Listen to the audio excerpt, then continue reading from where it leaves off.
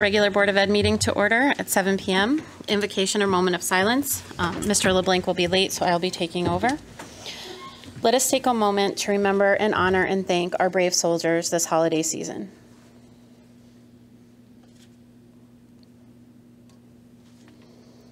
May the spirit of the holidays bring you and your family hope, happiness, and love. The Pledge of Allegiance. I pledge allegiance to the flag of the United States of America and to the republic for which it stands, one nation, under God, indivisible, with liberty and justice for all. Fire evacuation announcement.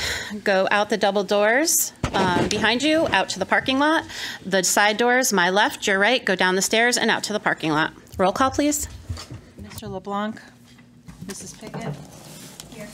Mr. Ryder. Here. Mr. Ungeier. Here. Mrs. Apri. Here. Dr. Callanan. Here. Mrs. Cushman. Here. Mr. Hamry. Here. Madam Chair. Here. Okay, item 6, board guests. Thank you, Madam Chair. We have two very special guests to start us off tonight. Is Ms. Lori Gates and Ms. Pam Townsend to discuss our Wreaths Across America program, which is happening tomorrow. And that's all I'm going to say. I don't want to get in trouble.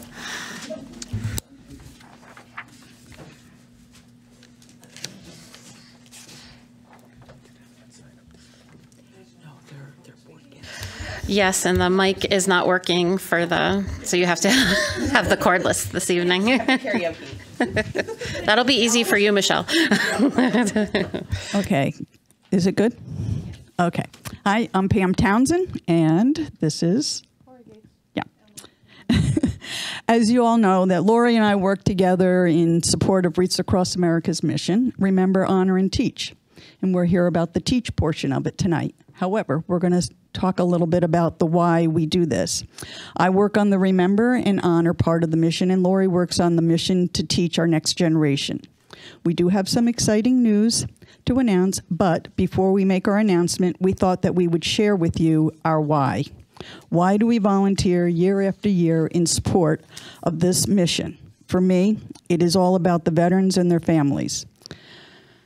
I don't know if anybody realizes it, but I am a 27-year veteran, so it does touch my heart a little bit more than most, maybe, I don't know. But I won't allow personalities or politics to get in the way of my mission to remember and honor our veterans. We as a nation made a promise to our military and their families that we will never forget their sacrifices. I plan to keep that promise, so my why is to always remember and honor our veterans. And Wreaths Across America helps keep me focused on my why. So thank you, and now Lori will share her why. Yay. So everything Pam said, and my part of Wreaths Across America, my why, is the teaching portion. And I'm happy to help Pam in any way that she needs me to, but in an era of social media, I think that reaching the next generation becomes extremely important. And we use social media a lot of times to communicate and sometimes miscommunicate. So this uses a modality that the younger people are used to, and it brings us more together. There's a quote by Ben Franklin that says, "Tell me and I forget, teach me and I remember, involve me and I learn." And this program brings to life the words of honor and sacrifice. And that's a lesson I think we should be carrying forward for our future. The exciting part, maybe the first part of it, is tomorrow we are being graced with a 7th visit by the Wreaths Across America convoy trucks. They are here. They're over at Walmart. This is a 4-tractor trailer shoot off of the main convoy, which if you saw the news tonight, they were in New Britain earlier, and it's an enormous convoy. So these folks at Walmart pull off once they get to New Hampshire, and they get to go to the schools because they want to further that mission of remember, honor, and teach. So we used to go into schools to do it, and COVID happened. We had to have a little bit of a hybrid occur, and actually it worked out even better, I think, because thanks to EPD and all of our town's first responders, we're going to have them pass every single public school tomorrow morning. So every school gets to be roadside. Every school is teaching what Wreaths Across America is about, why it's important. And so everybody gets to be a little bit of a part of it. And I think that I had asked some of the schools to send some videos or photos into Mr. Barassa to combine. And like, I sat in my car and cried when I got an audio file of a 4th grade class saying the Pledge of Allegiance yesterday. So that's your breakthrough moment. When you reach somebody and they understand why this is important, why it's important to remember our veterans, what sacrifice, what honor is. That's a message we're sending forward, to a time that the rest of us aren't going to see. So I think that that's a really important lesson to give people. So tomorrow morning will be a little bit of noisy chaos.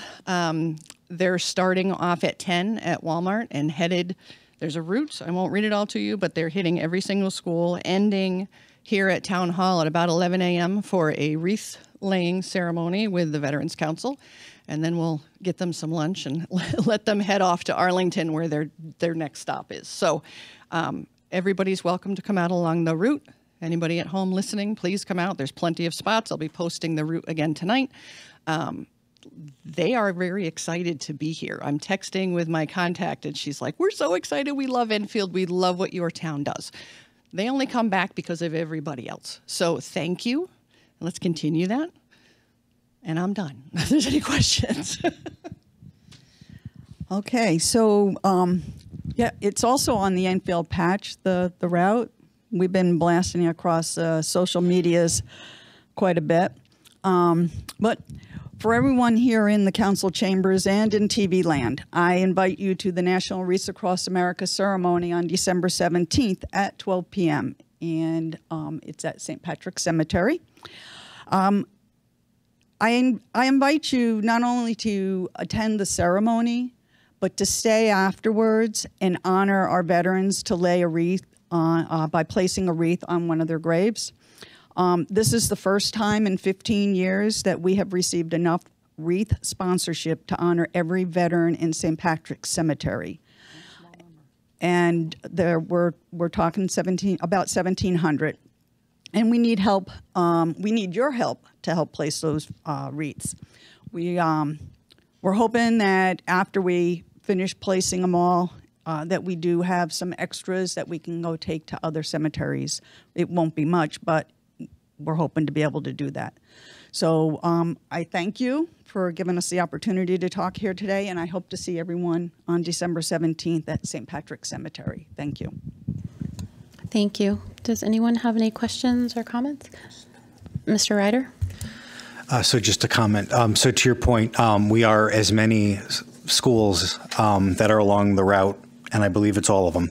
But if you do see your school listed, check your emails. I just want to remind our parents to bundle up tomorrow. It is very cold. This cold snap has hit us hard, and the students will be going out either to the end of their driveways or at least out in front of their buildings, depending on the structure, where their buildings are in town, to wave to these convoys. So we just wanted to remind the parents. I know I saw a few of those emails from some of the principals, but just anybody that's watching this, our kids will be going out to see this amazing event. I've been there every year that you've had this here for us, and I thank you for that. I thank you both for that. But I just want to remind the kids to bundle up tomorrow. It'll be very cold outside. If I might interject too, speaking of that, we have fire, EMS, and police personnel from Enfield and Summers that are coming in and they're stationing at the schools so that they can sound their sirens and their lights and whatnot, get the kids amped up and in a form of a salute as they pass. So please, parents at home, there's no emergency at your school tomorrow. You can expect to see a lot of first responders out there. Ms. Pickett? First, thank you both. Your dedication to your why is evident through the multiple things you do. It's not just Wreaths Across America that you do. So I just wanted to thank you both for your continued dedication to veterans in our community and the work that you do. I love the deep collaboration that's happening with our public schools with the Remember, Honor, and Teach piece especially. I think that's really important. I was going to give a reminder about dressing appropriately, encouraging anybody in town to come to 11 a.m. at the town green. A wonder that I have as a mom is I've gotten a few folks who have said, my kid wants to make a sign or do something like that. Can children bring in a sign or something to hold? Absolutely, yes.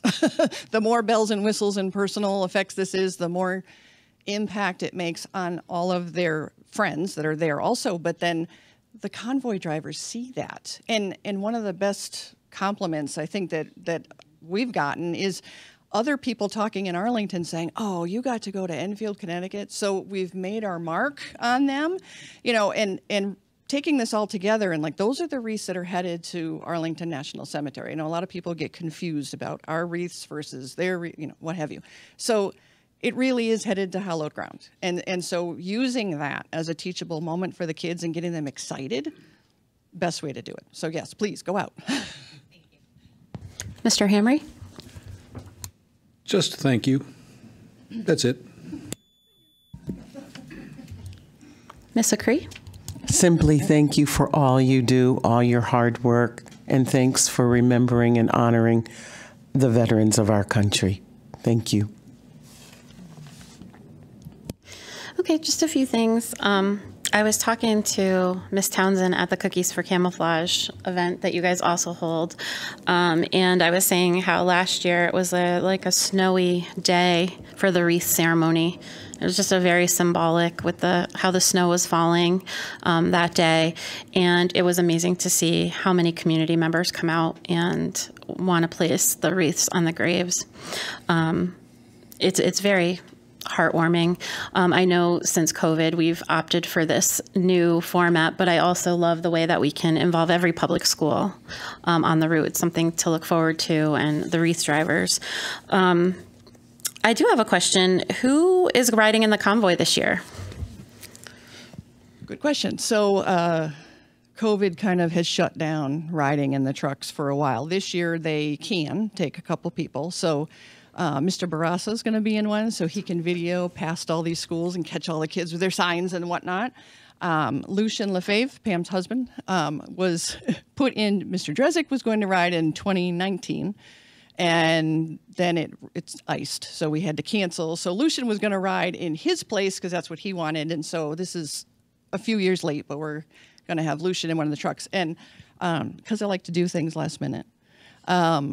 So Pam doesn't talk a lot about her service, but she was down in D.C. during 9/11, and that Shanksville truck is heartwarming because there's 3 trucks headed to Arlington, and then there's a shorter one that's headed to the 9/11 crash site at Shanksville that we get. So you're riding tomorrow morning in the Shanksville truck.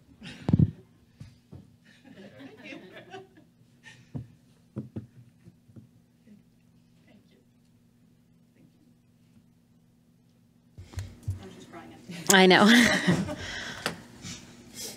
Yes. Thank you for sharing that moment with us. And I went to a service for someone who was getting buried with military honors, and Lucien was there at the Agawam Cemetery. So I saw him there as well. So I want to thank you both for your service. I want to thank all the veterans for their service, and we are forever grateful. And I will be waving to you tomorrow, and Lucien and Guy and the drivers, like many of us will tomorrow. So thank you again. Thank you. Thank you both.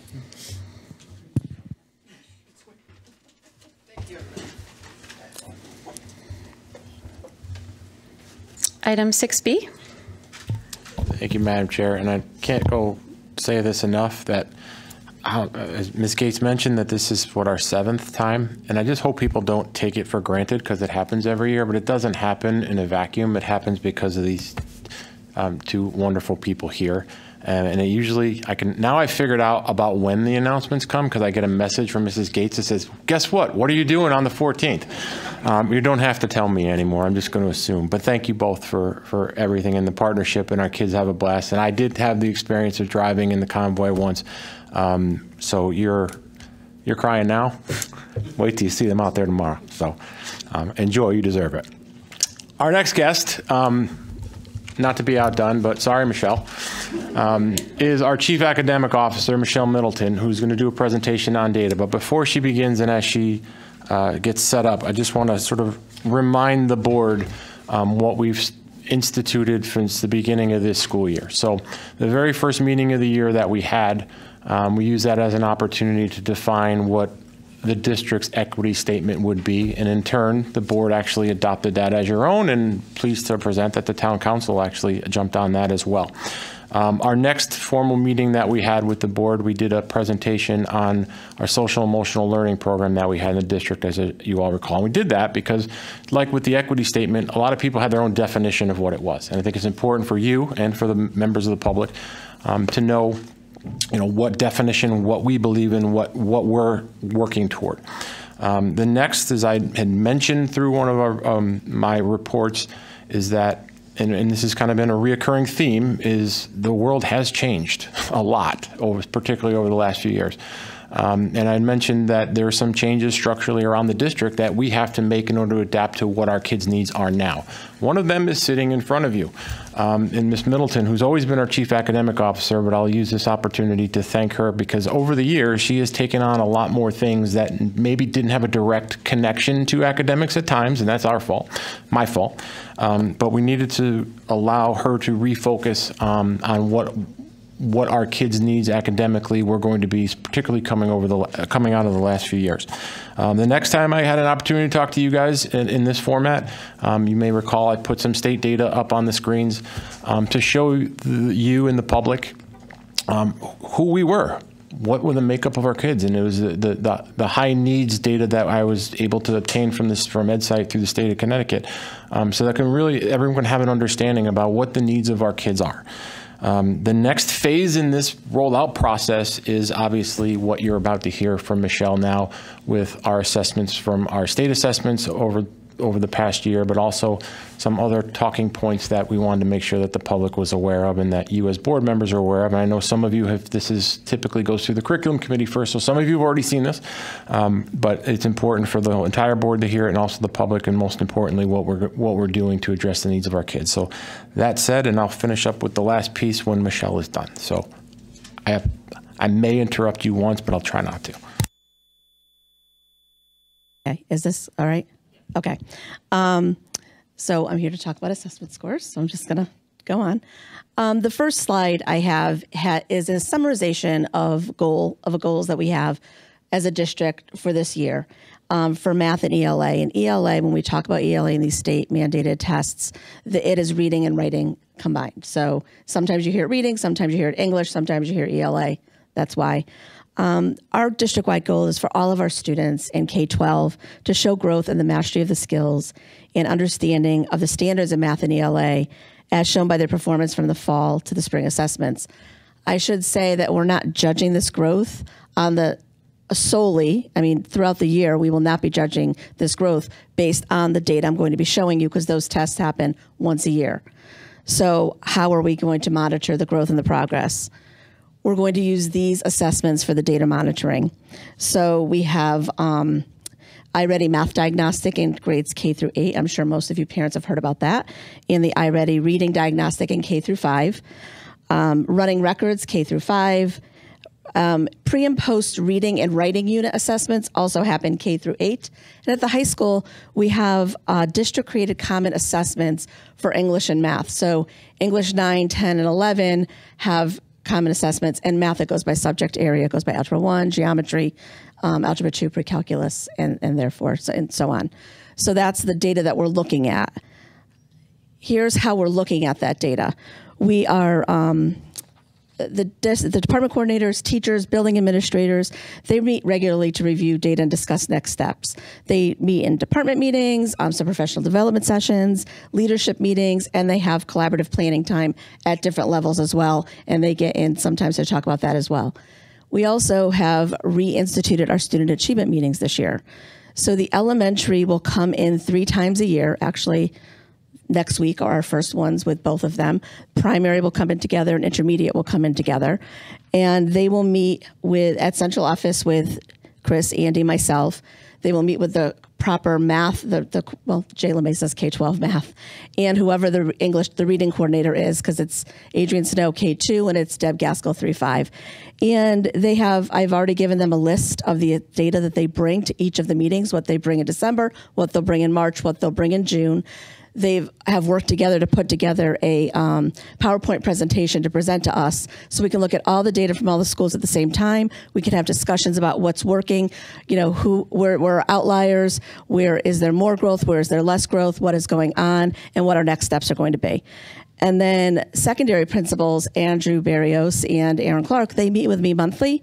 And starting in December, depending on the data calendar at the high school, different coordinators will be coming in with their data to do the exact same thing with Aaron and Andrew. In that case, though, the coordinators will present their department's data to us, both for 6-8 and 9-12, and we will discuss next steps and what seems to be working and what needs some monitoring and interventions. Okay. So in this presentation, I have assessment scores for Smarter Balance, both ELA and math. That's given in grades 3 through 8. SAT School Day is grade 11, and yes, it is the regular. The reason it's called SAT School Day is it is the regular SAT, just without the writing portion, and the state has made that the mandated assessment for grade 11, and our students get to take that in school for free, and they can have their scores go to colleges. So that does happen in March or April. I believe they give us a window in March and a window in April. Next generation science assessments, they're given in grades 5, 8, and 11. So that's not given yearly. It's given once at the intermediate, once at the middle, and once at the high.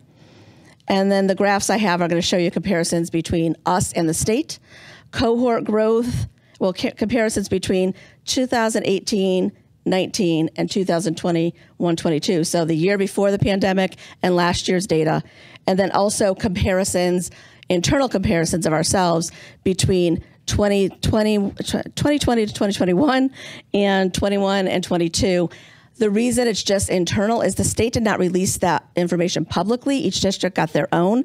The state did not release state data. It just went to districts. So we can compare with ourselves, basically. But I think it's good to look at the first year of testing after the pandemic and then what happened last year.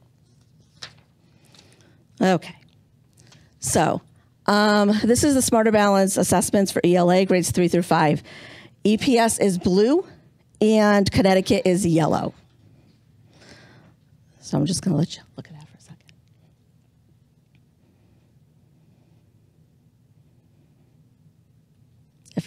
If I move up slide too fast, just let me know. This is math for 3 through 5, and again, we are blue. And what's the matter? Okay. I was just going to share the clarification of the number, the percentages students who meet or exceed. Yes, these are students that if your child received, thank you. If your child received their individualized report and they received a 3 or a 4, they are in this percentage. 3 is meeting and 4 is exceeding the expectations of the state. That's going to be that's the data for all of this.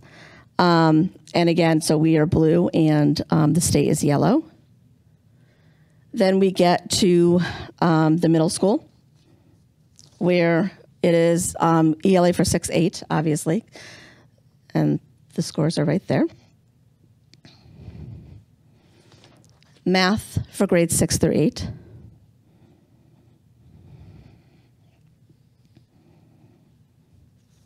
SAT School Day, this is us compared to the state for, again, it's just that one grade level that's tested at the high school.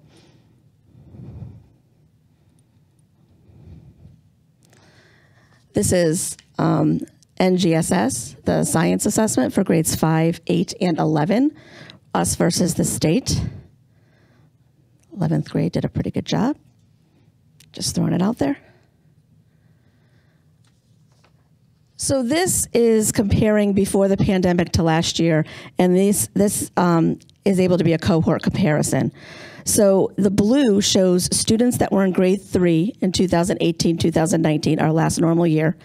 And the yellow is them in grade 6 last year. So ELA is on the left and math is on the right.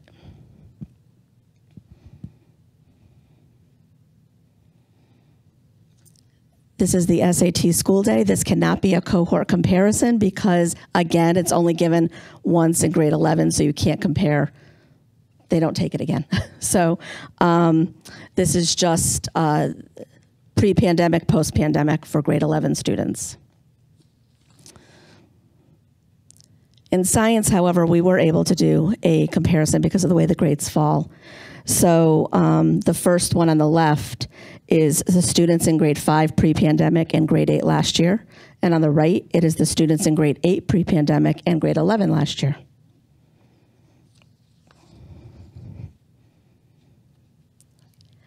Okay, these next slides are a comparison between 2021, 2021, and 21 to 22. I do want to say we have to remember that in the year 2020 to 2021, we were hybrid. They were in a couple days, they were home a couple days. And the other thing is there was remote learning. And the other piece was there was also remote testing allowed by the state, which they allowed that one time because so many schools were hybrid. So to get the testing in, they put in a remote testing option. So some students actually did test from home, not many, but some. So this is also a cohort comparison. The blue is the year 2020 to 2021. And the yellow is 21 to 22. The first set of scores are when they were in 3rd grade to 4th grade, 4th grade to 5th grade, and 5th grade to 6th grade, and these are ELA. Okay. Same kiddos, same grade levels, same years, just math.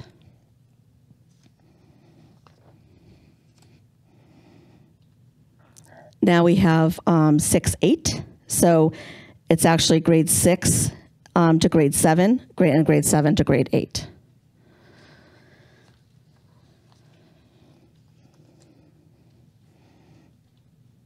And the same students for math. So just the different assessments, but same kids.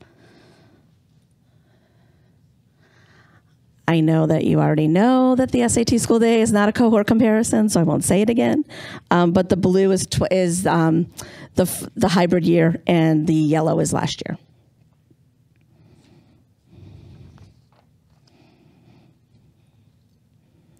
And again, with a 2-year comparison and the gaps in the science, these are not cohort comparisons, but the blue is the hybrid year, and last year is the yellow. Those are all the graphs. Now we get into the strategies that we're putting in place. So for English language arts, we're using the assessments that I mentioned at the beginning of the presentation. I do outline some of them here as well.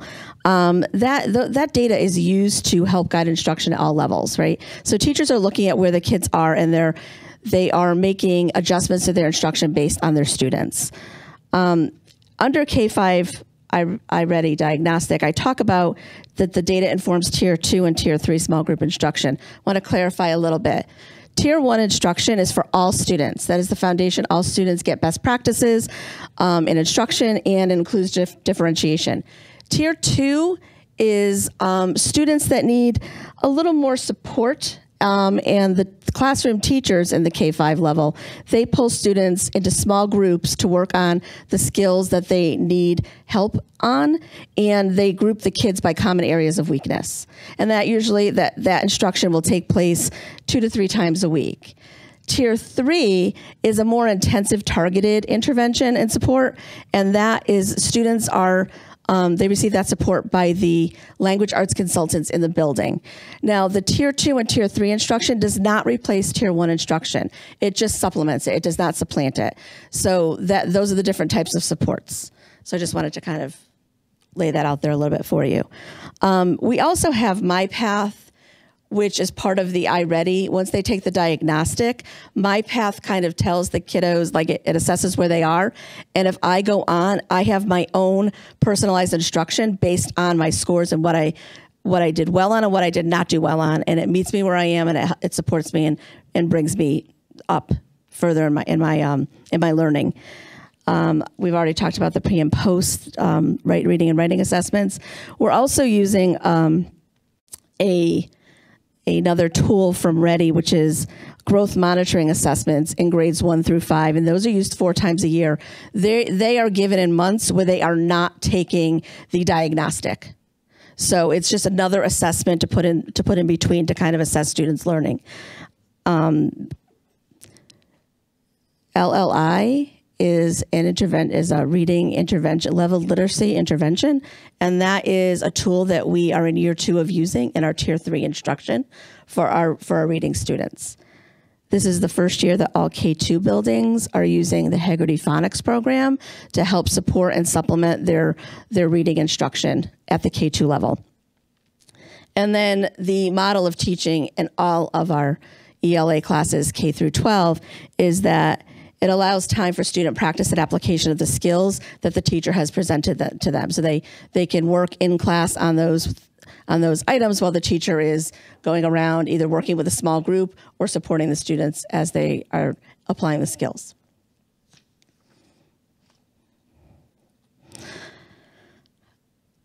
Math has the iReady diagnostic as well and the MyPath. It just has it in K-8, whereas reading is only K-5. The Tier 2 and Tier 3 and Tier 1, it is the exact same structure. The only difference in math is that math consultants deliver Tier 3 instruction. And what we're doing this year too, Jay LaMesa spent a lot of time over the summer with some teachers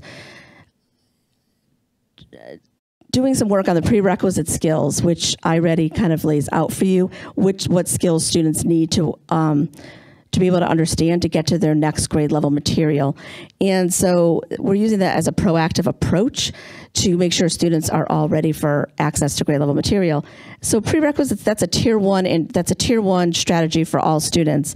And these are skills that students have already been exposed to in prior grades, but it's a check in their understanding because they have to understand that skill to be able to effectively access the grade level material.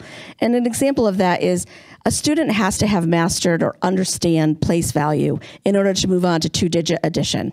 So so if you're going into a 2-digit addition unit, place value would be the prerequisite skill that you're going to review tier 1 with all of your students.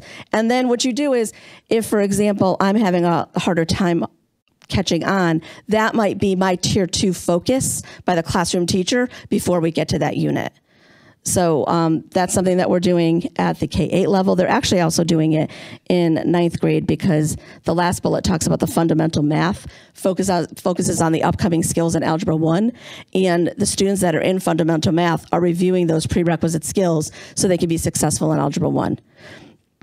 Jay has also implemented some new assessments at the high school level for check-ins and practice for students. So Algebra 1 and Geometry have weekly targeted spiral review assignments that are completed in Delta Math, which is a new program that we have. It takes them step by step through the problems. And Algebra 2 and Pre-Calculus are using weekly SAT assignments that they complete in Ingenuity. So somebody doesn't like Delta Math. Okay. I wasn't sure if it was a fan or not a fan. Excellent. Thumbs up. I like thumbs up. Excellent. Oh, good. Excellent. Thank you. I saw it in action last week, and I thought it was pretty good, too. So we're on to next steps. And I'm sure one thing stuck out to you, which I didn't mention as we went through. Grade 8 scores took a dip in all 3 subject areas. So the question is, what factors impacted grade 8 last year? And I have a couple of bullets underneath. This is where I get to interrupt. I wonder. So I want to mention this tonight because it's been publicly reported recently about chronic absentees and data that's been released by the state of Connecticut. So I know it wasn't in time for Michelle to include that, and I had gotten a few questions from some board members about how our absentee rate is calculated this year. So do you know district-wide? I'm asking you 2 ways. What was our district chronic absentee rate level pre-pandemic? Pre-pandemic as a district, it was 10%. And what is it currently? 21 last year. Okay, last year. Mm-hmm. What was JFK's pre-pandemic? JFK's pre-pandemic was 8.4. What was it last year? 32.9. Okay, I want to pause there for a second. I'm mentioning this because this is not the first time I said this in this room or at this dais. That 32% of JFK does not differentiate why those kids were absent. So and I have a personal philosophical difference with the state of Connecticut on how they calculate that, and I have let my feelings be known to the commissioner and the commissioner's entire brass, as well as a lot of my colleagues. And the reason for that is what happened during last year and the year before that may be a contributing factor as to why everyone's chronic absentee numbers are so high. So how many people in this room were known over the last 2 years were considered a close contact of someone who was a positive COVID case? It's hypothetical, but rhetorical. We all were. How many? Prior to last spring, does anybody recall what the requirements, not by us, but we were responsible to carry out the requirements as being a close contact of a positive COVID case? You had to quarantine for 10 days. Well, if you're a student in a classroom and you got quarantined twice by us, and when I say us, meaning the state of Connecticut, meaning the State Department of Education and the State Department of Public Health, created the guidelines that we had to adhere to on the quarantine measures. So don't blame Nurse Jess and the crazy flow charts that we've seen over the last couple of years. We didn't create that, but we were responsible for implementing that. If you're a student, and I'll pick on our student reps, and you were exposed twice, you are chronically absent and you run the risk of losing credit because we would have kept you home for 20 days. I also want to take a step back because it is relevant to, and we don't have hard data at this point, but we'll find it. When we look at the impact of what happened in grade 8 last year, and one of the things that we have to address, and again, I know there's going to be some people who think that, well, you're just using COVID as an excuse. I'm not trying to infer that, but we have to look at this through a realistic lens. If we were keeping kids home, and the data shows our absentee numbers are wicked high, we know why.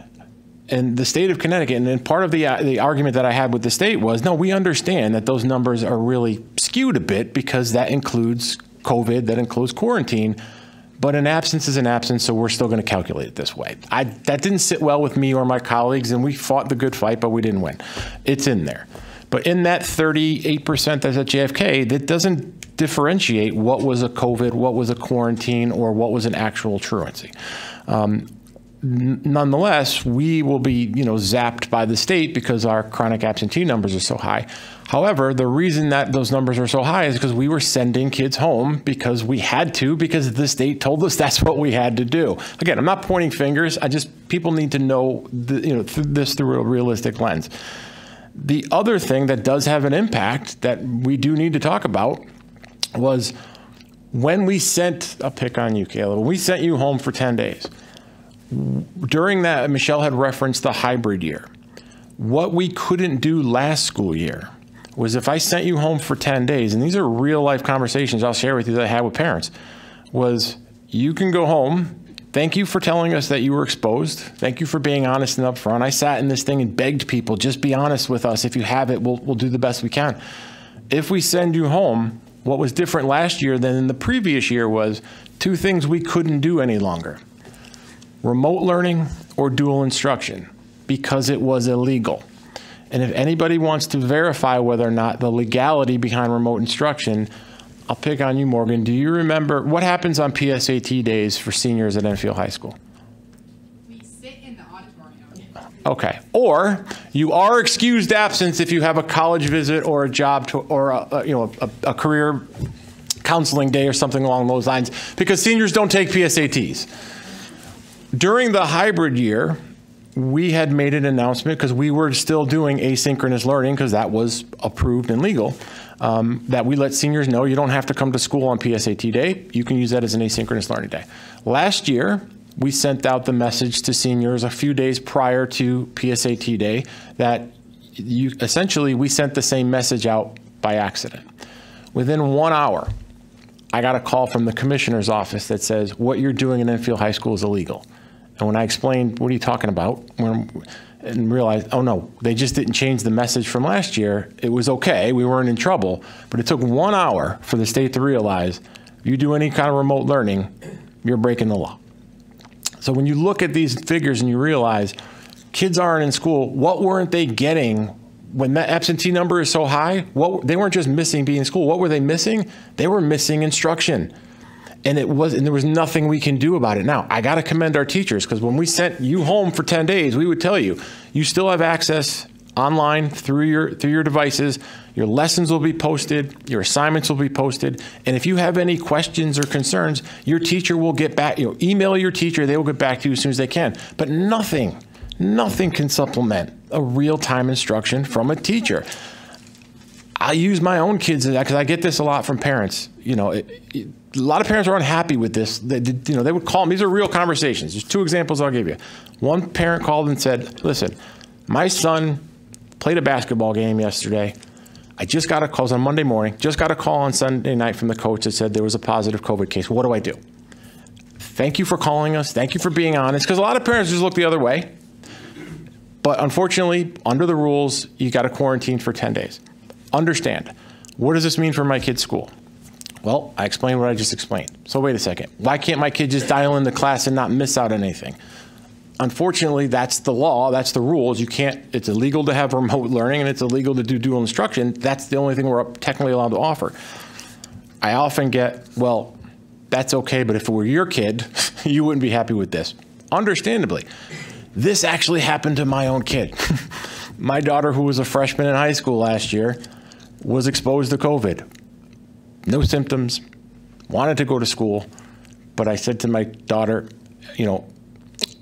if for some reason you end up with it and they contact trace it back to a superintendent's kid as a super spreader, that's not going to be a good look. So unfortunately, kiddo, you got to stay home.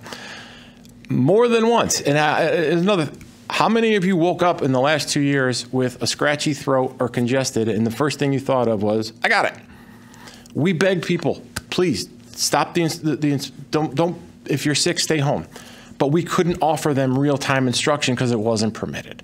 So, and I'll just finish up on that because this is one of the biggest questions that I will get and you guys will ultimately get too at the end of the year. Some of you got them last year. All of those days that people did the right thing and either stayed home or reported that they were exposed and missed out. I knew as a parent that my child wasn't going to have the same level of understanding and success academically. She's not the kid. She thrives in a regular classroom with real-time instruction. I knew there was going to be a sacrifice for that, but we were trying to do the right thing to keep her home. That happened more than once throughout the year. Guess what my kid got is the same thing where a lot of parents are watching this tonight. They got the letter. I got the letter. And I know what it feels like to get the letter because immediately you think you're a terrible parent, your kid's truant, and you're going to miss credit because you kept your kid home from school. And on the letter, it says the days where your kid was absent. And I knew that the reason my kid was absent all those days is because I was trying to do the right thing to keep my kid home. It doesn't matter. The state requires us to send that truancy letter home. Now, we have a little bit of leeway when it comes to missing credit and things like that, that is within our judgment. But my point to all this is, what I couldn't replace for my own kid and for some of these kids that we were forced to keep home was nothing will replace real-time instruction with a teacher. So when we look at numbers like, our absentee rates, there is a legitimate, fallout from that. But when you look at it, it can't just be, well, you got to do a better job getting your kids at school. For this particular year, we were forced to keep kids out of school. And we didn't have the same tools that we had the previous year to say, look, I know you got to be home. Dial in on your iPad. At least you can get some FaceTime with your teacher. I got to commend our teachers. They did the best they could, and they went above and beyond answering questions. But if you're in a math, you're in a geometry class and you have a problem right now at 10 in the morning when you're doing it, and you send an email to your teacher and your teacher responds back at 2 because they have a job to do, something's going to get lost in translation. And that's what happens. And I just think people need to realize what the realistic world that we lived in over the last couple of years, what the real fallout of what everyone has experienced had to do with our kids. We said this from the minute we closed school on March 13, 2020. This is going to be a generational issue. We know kids that are referred to, some of you may be baby boomers or Gen Xers. COVID kids is going to be a real thing. And that's not going to be a stigma, but it's going to be what happened to our kids during this time. So that's why when I'm glad Michelle mentioned we're not just focusing on just the standardized tests here. We're focusing on growth because we just got them back. And what are we going to do to make their needs, make sure that we're meeting their needs because their needs are not the same today as they were 2 years ago, 3 years ago when they left. I think I covered everything. Sorry, Michelle. My bag, yeah, okay. The other thing, this is not a question, and it's not anything that would have impacted grade 8. It's something that happened this year, is a new team was added for grade 8 at the middle school. There were four teams, for 6th grade, 4 7th grade, and there's been 3 8th grade for a number of years. And with the opening of the new building and the space, a 4th team was added. So that will impact this year with class sizes and, coordinating of teachers and alignment and things like that. So that is a positive. I forgot one other thing, because I'm fixated like a lot of you are on what happened in grade 8. We also have to remember, we're talking about absenteeism and we're talking about quarantining. What did the vast majority of our 8th graders do during last school year? Where did they live when they were at JFK? They lived in what's called a swing space, either in the old cafeteria or the old library. And that part of the facility of the building was built to keep as many kids as we can fit in a classroom while the wings were demolished and rebuilt. That was designed in 2019. The swing spaces at JFK were not designed when something called social distancing was a thing. So a lot of our kids were in those rooms, which the fallout with that is if there was a positive COVID case in that classroom, the likelihood of quarantining was greater for a larger group of kids because they were closer in proximity, but we had nowhere else to put them. We did the best, believe me, our nursing staff, our teachers, everybody went above and beyond to social distance, mask, keep everybody away to stop spreading this thing. But the reality is, if there was more kids in a classroom, in all likelihood, more kids had to quarantine, which in turn could have created that fallout of more kids are out of school and in turn less FaceTime instruction, which have an impact on how our scores for the 8th grade. I forgot about the classroom, sorry. Okay. So because we are asking questions about 8th grade, we have to they are now in 9th grade. So what are we doing for our 9th grade students now? What interventions are we putting into place? So coordinators are working with their teachers on differentiation and tiered interventions, looking at tier 1 and making sure that there is differentiation within the classroom.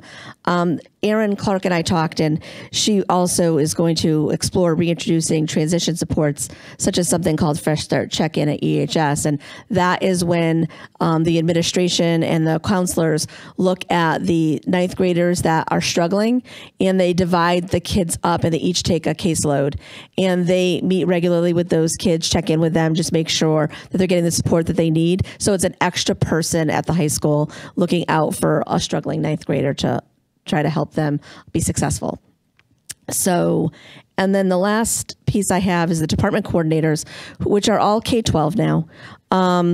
So they're going to continue to be a consistent presence in the classrooms at all levels to see what is happening with instruction. What do our teachers need? What do the kiddos need? What's working? What's not working? What can we take from one classroom or one even content area and bring to another to improve that tier 1 instruction? They're also working with the secondary teachers during their department time and their PD sessions. They have department time at least once a month, sometimes twice, with each of their JFK and Enfield High folks. They alternate between faculty meetings. So when JFK has a faculty meeting, Enfield High has a department meeting, and vice versa. They're working with their K-5 teachers during flex blocks times, and there's some collaborative meeting times that they're invited in as well. And they're working with teachers at all levels on instructional strategies that will increase student engagement or increase the mastery of student skills. This is the tier 1 piece, right? So we have to look at how to make it as effective as possible. So one of the things I'm talking to them about is looking at the initiatives we had in place before the pandemic that were working and making a difference. And now, are they in place now? Because some of them, social distancing, hybrid learning, they didn't translate. So if they were working before, is it something we can bring? Is it in place now? Why not? Should it be? And then the other thing is, as Chris has said, reevaluating the students in front of us and what they need and what will work for them. And the last thing that the department coordinators are going to continue to do is work with the building administrators to help implement school-wide goals and mission. It's really important that everybody's on the same page so that teachers are hearing the same message, and so the coordinators are doing following the vision of the school. which aligns to the vision of the district, before you ask.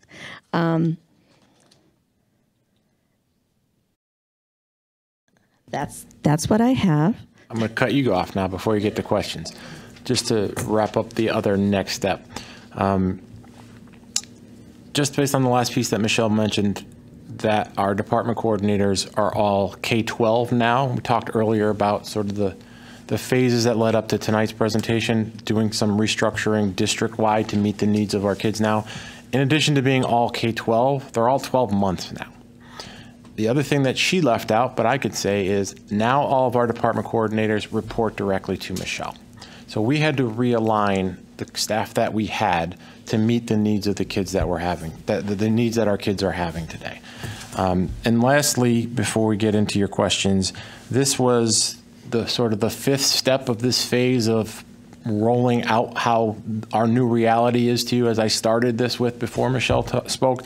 The last culminating piece of this is our budget, or at least the budget that I'm going to present to you hopefully in January, if not February. I always say that because you don't know what the weather's going to do.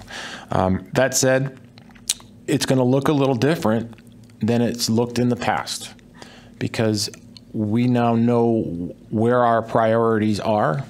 We have a better, someone had asked this, well, what are you going to do to assess, what we've been through over the last couple of years?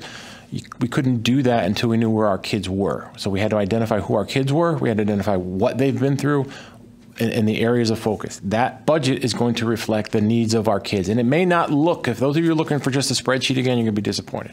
But I think when we talk about making structural, institutional changes around here, this is the big part. We need to put our money where our mouth is and put our money behind what we're doing to help our kids. So that's the culminating part of the entire structure that I've been rolling out secretly since September.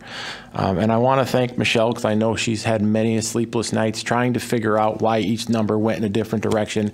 And I've had to tell her the same thing I've told you guys, and I'll pick on Mr. LeBlanc because he said this once before during another meeting. We can't look at it the same way anymore. It's almost like a reset. We can't look, okay, well, this was like this 10 years ago. 10 years ago, the world was a much different place. And now we have hard proof as to what our kids went through and how it affected them. What I'm worried about is, what are we doing next? Michelle is a very, she's going to get mad at me for saying this, type A person, but she wants to know in front of her, and she's getting better at it. And that's a compliment, Michelle. But we all have to start thinking a little bit differently around here. And I commend Michelle for doing that and coming from a different place, and also having the direct line of all of our coordinators who are kind of in different roles now, being in 12 months and being all K-12, to really set forward in motion the changes that we need to make. So that said, I'll shut up. Now it's questions for you guys. Thank you so much. Does anyone have any? I know, Ms. Acree, you had a question, but if you're not ready to start, does anybody else have any comments or questions? Or Ms. Pickett? Sorry. I want to start with a thank you, Michelle. You can put your mic down. I know that I have been a pest about this presentation and about this conversation for a very long time. And your efforts, on this presentation and your description of the efforts for Enfield Public Schools was incredibly clear, transparent. It was facts. And I just want to thank you for that, because I think that's really important. And you put up with me, so I really appreciate that. I think since before even joining the board as a parent, I would come and speak about our data to some of you. So this is like where I'm excited that we're having this conversation, but I'm sitting here wanting to know, how can we be helpful? So I in the mindset that we can no longer admire the problem. We know that COVID has impacted our students and staff, construction, the multiple transitions of our students, and we need solutions. So it sounds like we have some great efforts in place. With that being said, I do have some wonders. I don't expect any answers from you tonight, so really turn off your mic. You're off the hook. It's more of me to share as something maybe for Chris to reflect on that budget presentation. I'd be love to see more than a spreadsheet, because I think it's important for us to understand the needs and the ways and paths forward. So with that being said, having an understanding of our needs and staff, and how can we as a board support and advocate for those needs and the appropriate supports and funding funding. I guess what I'm looking for is our district roadmap. How is it that we are supporting our teachers? What is it, and how can we share it so everybody can be on the same page? Because it's going to take more than just you. When we talk about chronic absence, it's a family partnership, it's a community partnership. So how can we get everybody on board to support those efforts moving forward? I agree with you, Michelle. We have a clear Tier 1 issue. I'm an advocate for tiered interventions, but the way our data looks, we cannot intervene our way out of this problem. So I think having a better understanding, especially about the structure of supports for our teachers, the last thing I want to do is put something else on the plate of a teacher, or place blame on a teacher. So thinking about how do we support them, thinking of the department coordinators, those structures that I'm excited to hear more about, I think that's going to be really important to highlight. As far as the tiered interventions, I'd love to better understand how we're identifying those students for intervention, how those interventions are matched to those skill needs, and how families are aware of that process. So how's it working? As a mom, we get those iReady scores home, and I will tell you, when families got them home this year, it was like, is your kid there? Is your kid there? And we're all like comparing scores, and we're like, oh, we're all in the same boat. But there was a sense of like panic. So thinking about how can we partner and ensure families are aware of that as well. I mentioned not wanting to put more in the shoulders of staff, so thinking about how can we actually lighten the load, which might sound really weird, but what are our priorities and how do we lift those with a clear plan so we can maybe take some of those other things off the plate. I was happy to see you mention attendance there. I have a lot of wonders about the other data too, things like office discipline referral or discipline in school and out of school suspension numbers, access to our school-based health centers, so thinking about mental health supports.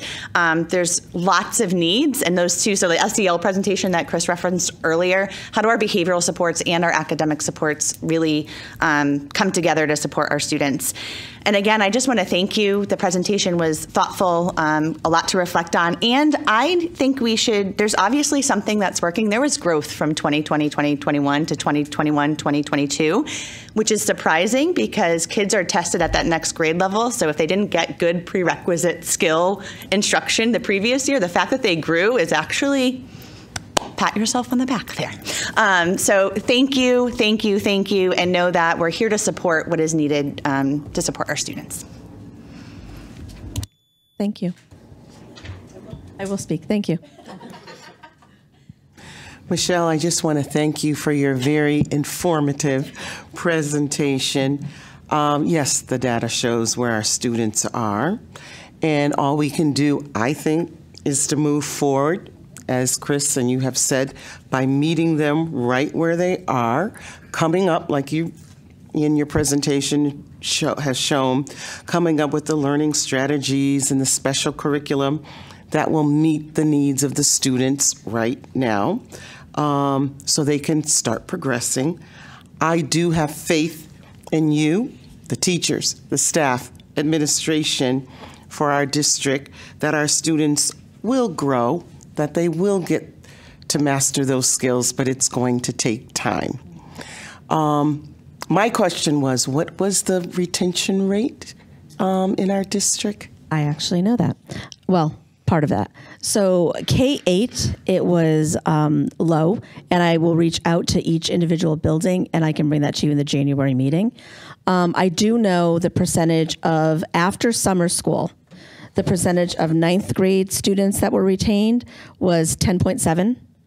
The number of 10th grade summer school students retained was 10.43, and the number of 11th grade retentions was 3.69%. So summer school helped some students, but that's what it's there for. Credit recovery is there to recover credits and move to the next grade level. There were no retentions in 12th grade. Okay. Last year.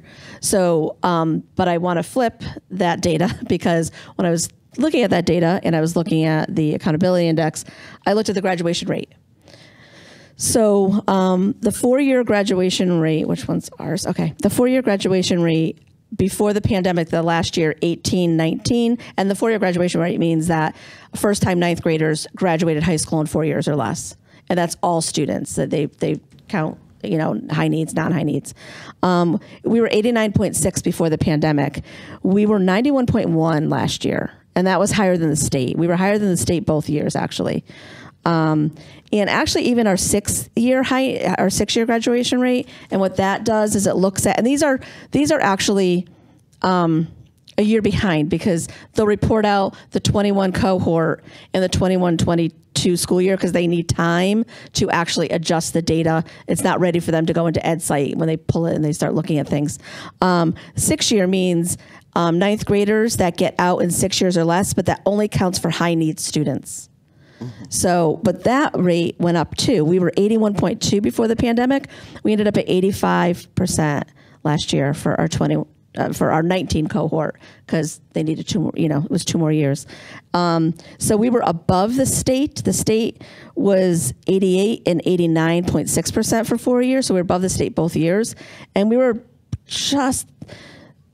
a couple points below the state for 6-year before the pandemic, but we were pretty much right there with them last year. So that's positive numbers. Yes. So, but I will get you the other numbers for our next meeting. Okay, thank you. You're welcome. Just a reminder, Michelle, when it comes to retention, just so everyone's attention, during the pandemic, for K-8, we weren't permitted to retain students. Right. You recall when we had shut down, there was automatic advancement that was the directive from the state too, so that may skew some of the figures as well. That is true. Mr. LeBlanc? I also told him that we spoke about the absenteeism, so he'll catch that on the. No, I appreciate you all. And this maybe relates, and if it does, just tell me, go back and watch tomorrow, and I will. And I apologize for being late. But you spoke of, all I got before going back and watching it was the last slide of what you were presenting. And you mentioned how struggling, specifically 9th graders, are then grouped into caseloads that are then tracked throughout the year to try to get them on the right track.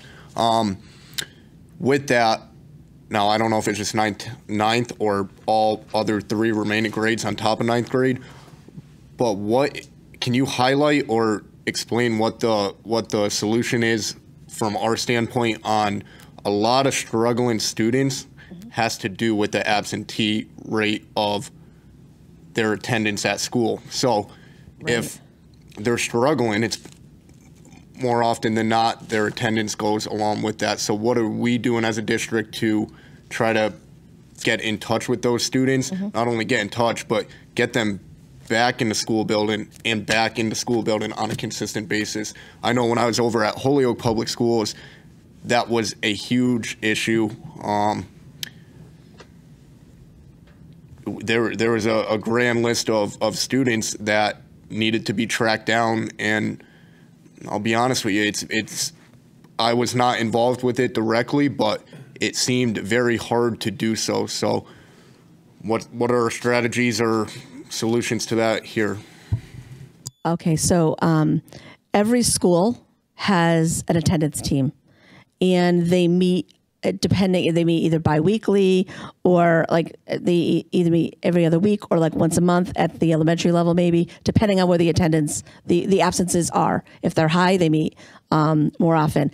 The high school, I'm pretty sure, weekly, correct? They have a team that meets weekly, and they review all attendances. They contact families. They've gone out and done home visits.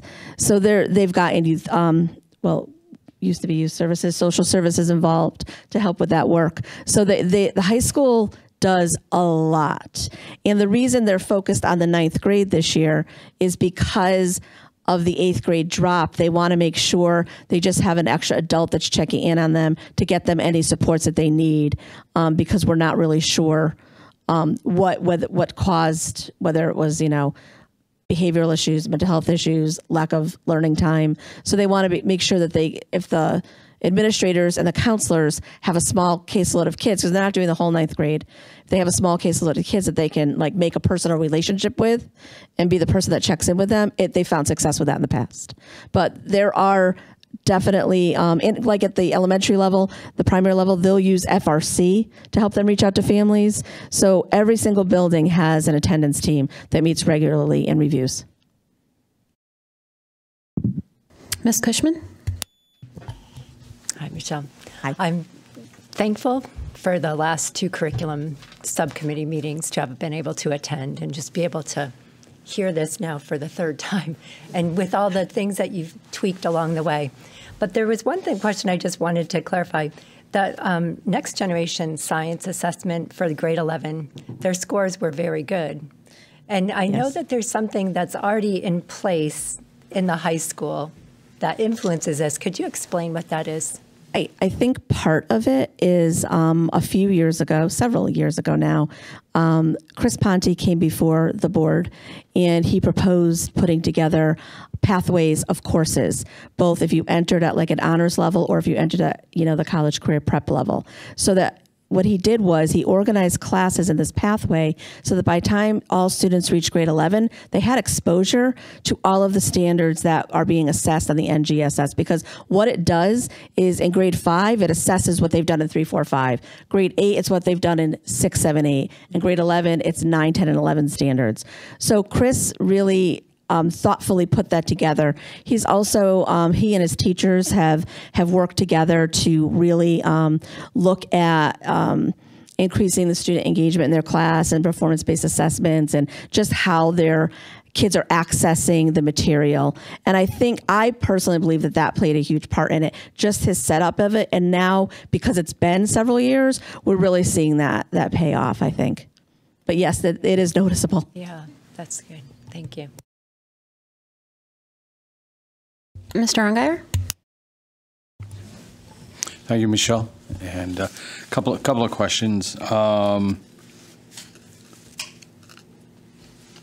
So I saw that your presentation highlighted absenteeism as being a major contributing factor, right?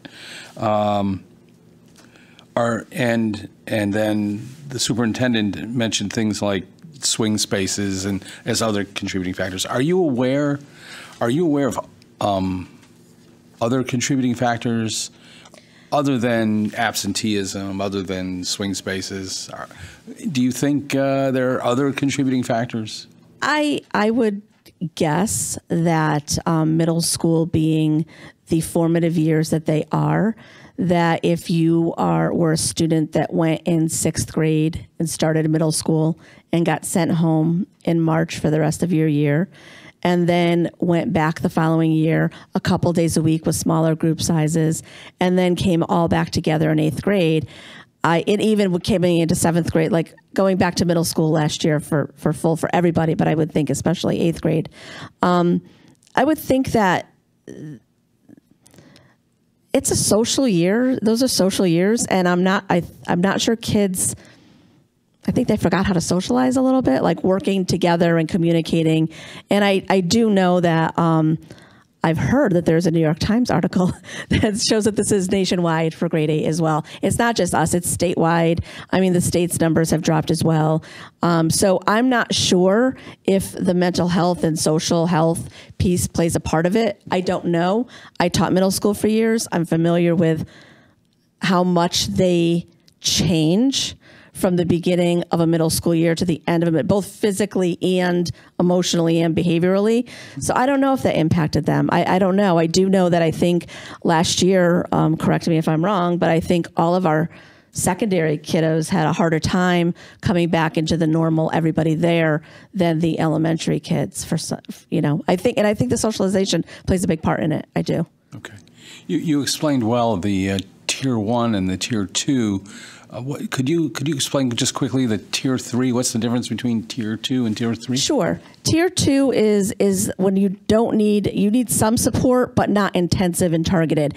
It is less frequent, and it is often has a few more kids in the group. Tier 3 is supposed to be your smallest number of kids. It's kind of like a pyramid, right? So Tier 1's on the bottom is the big foundation. Tier 2 is the next chunk of kids. It's smaller. And then Tier 3 is at the top, and it's the smallest. And those are the kids that are really going to need a really small group, probably 4 days a week, and they're going to need they get progress monitored regularly. The teachers teaching and monitoring and assessing and making sure, but it's targeted and it's intense. So that's kind of the difference. I don't know if it makes it's more support. No, right now, thank you, and I understand now what Okay. tier 3 is. Sorry. No, that's okay. I didn't get that during the presentation. And the last question, I just have one last question, is I saw the comparison between us and the state, okay, Yes. where we are today, all right?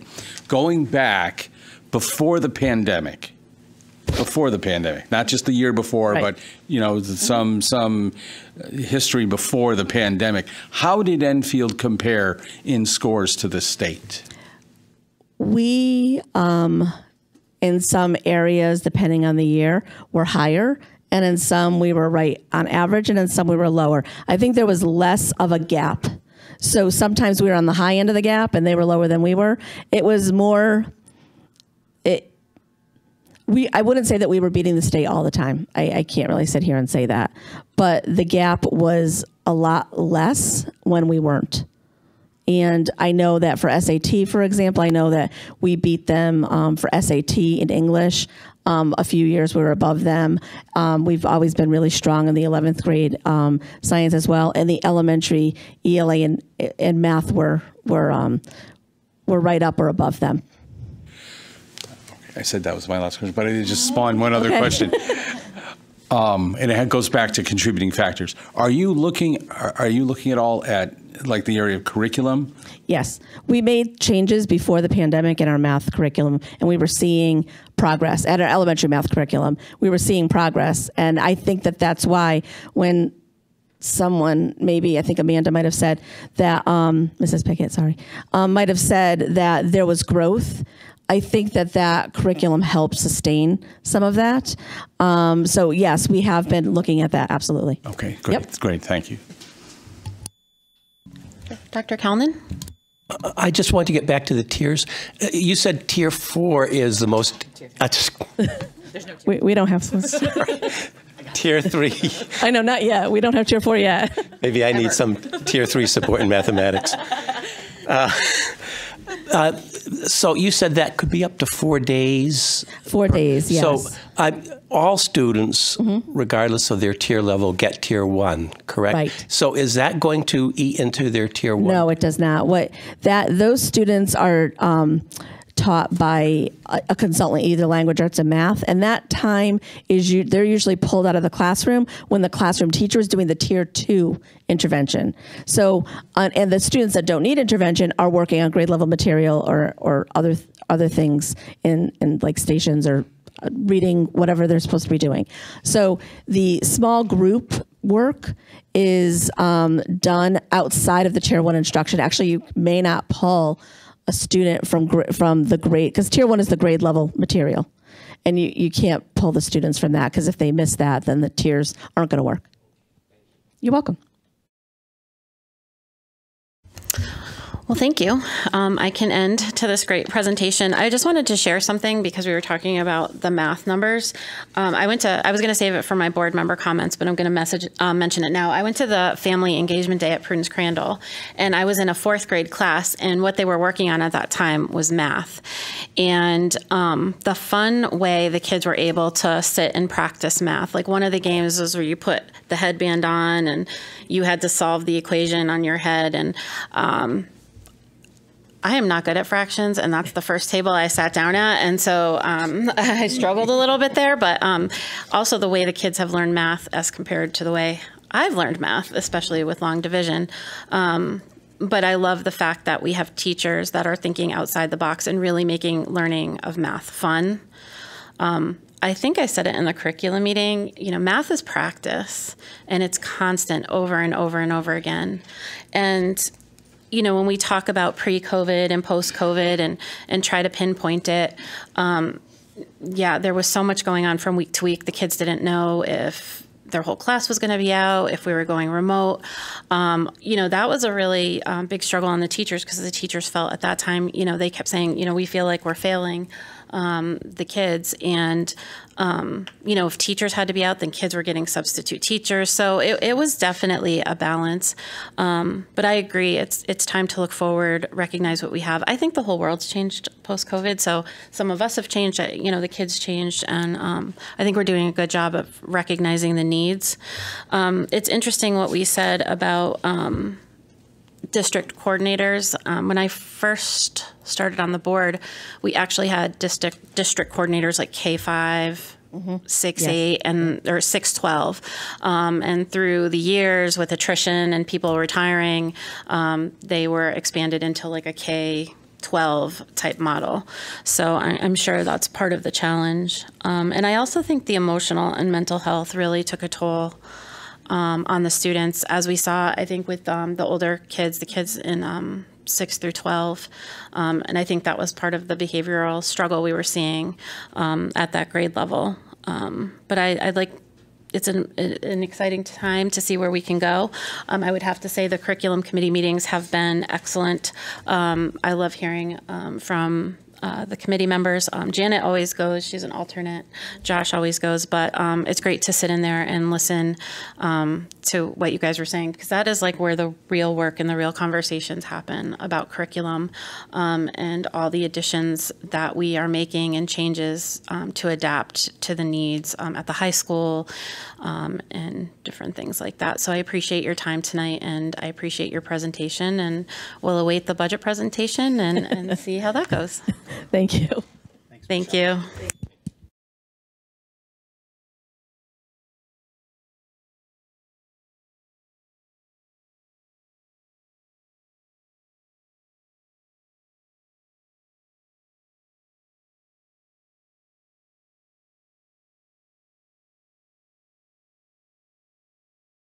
Okay, item 7, superintendent's report. Item A, student representative update.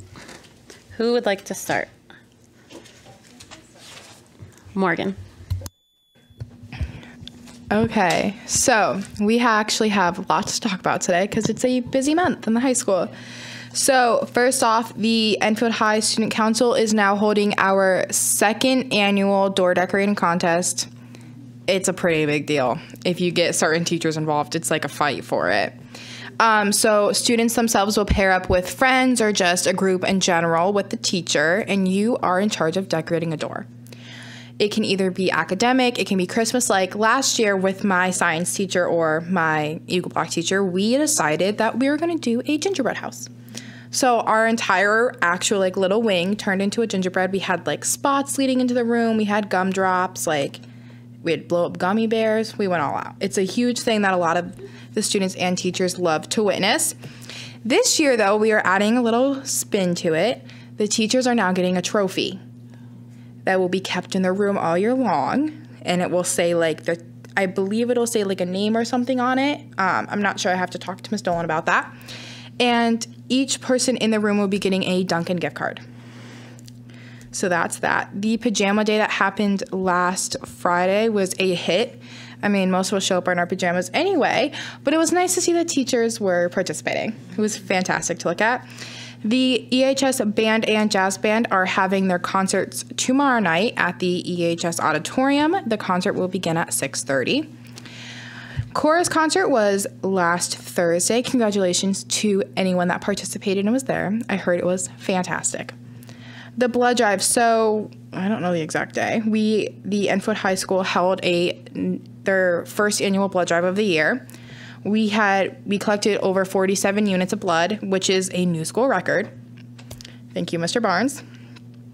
We will have a holiday spirit day Friday, December 23rd. It's just show up in any of your holiday spirit gear, so can't wait to see everyone dressed up. It is sponsored by Rachel's Challenge, so thank you for that. Senior parents and seniors yourselves, I know you are tired of the emails and the announcements for this, but I'm going to call us all out today. We have cap and gown measurements this Thursday during all 4 lunch waves. An extra tassel will cost you $6, so if you would like an extra tassel to hang from your car or for photos, this is your opportunity. That same day at around 9:40 or during second period, we'll be taking our normal senior class photo in the gym. So make sure you look how you want to look for this photo. And we'll see if we can spot ourselves in the yearbook, all 300-something of us. And now, what everyone's been waiting for, the midterm schedule. Midterms will happen January 18th all the way to the 24th. There is a makeup exam day in there, which will be the 24th. We have 2 exams a day, so like 1A. So January 18th is exam 1A and 2A. The 19th is exam 3A and 4A. Then the 20th is 1B and 2B. And our final last day of exams are January 23rd, which is 3B and 4B. Congratulations to all of the early grads that are leaving us January 24th or 23rd. I hope you have a great rest of high school career or your new beginnings. The exam actual schedule is exam number 1 will take place from 7:26 a.m. to 9:45 a.m. Exam 2 will then take place from 9:55 to 12:10. And then there will be grab and go lunch, which will be 12:10 to 12:20. For the rest of the day, it'll just be makeup exams. So that's it. That's all I got for this week. Thank you, Morgan. Kayla? Okay, so girls basketball had a home game yesterday versus Ledyard High School, which they won, and have a home game today as well against East Hartford High School in the Enfield High Gymnasium. Freshmen played at 3:45, JV played at 5:15, and varsity started at 6:45. The indoor track team will have their first meet on Friday, December 16th, and Saturday, December 17th at Hill House High School, and they are also selling fan shirts until Sunday, December 18th. T-shirts are $10, long sleeves are $15, and sweatshirts are $25.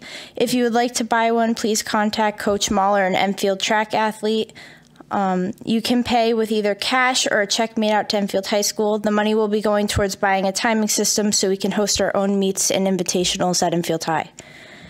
The Rachel's Challenge annual pancake breakfast is back and will be held on Sunday, December 18th from 7 to 11 a.m. at Enfield High. We will have pancakes, raffle baskets, arts and crafts, live music, and a visit from Santa. All money from the raffle baskets will be donated to Enfield Loaves and Fishes and the Little Sisters of the Poor. The Hobie Leadership Award winner and runner-up was announced last week. Congratulations to Alicia Lazat and William Bergman for winning this award.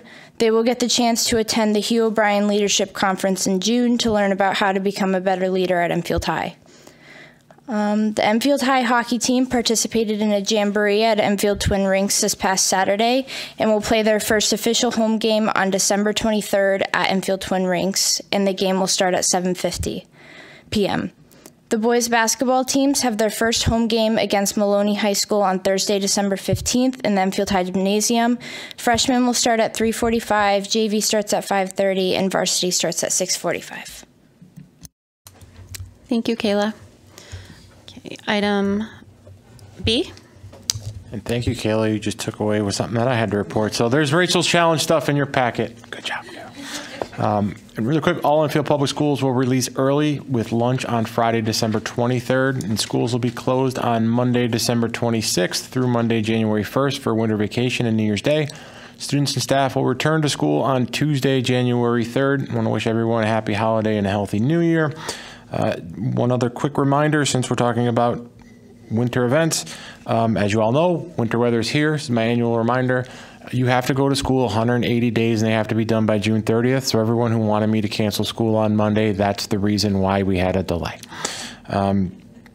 Just a quick update, save the date. I know I use this time to reference my superintendent's advisory group. Because of the calendar and as all you've heard of all the events throughout the month of December, it's not feasible, but I'll be sending something out in the next couple of days to save the date for our initial meetings with that group. And I want to take the opportunity to congratulate the Enfield High School football team, because we haven't met since Thanksgiving, for winning the Route 5 rivalry trophy and taking it away from South Windsor. So congratulations, everyone. And that concludes the superintendent's report. Thank you. Item 8, audiences. Kathy?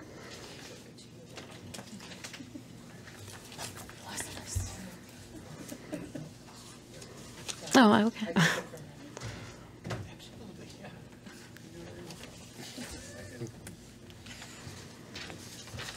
Thank you. We will allow 4 minutes tonight. The first speaker, Rob Anderson.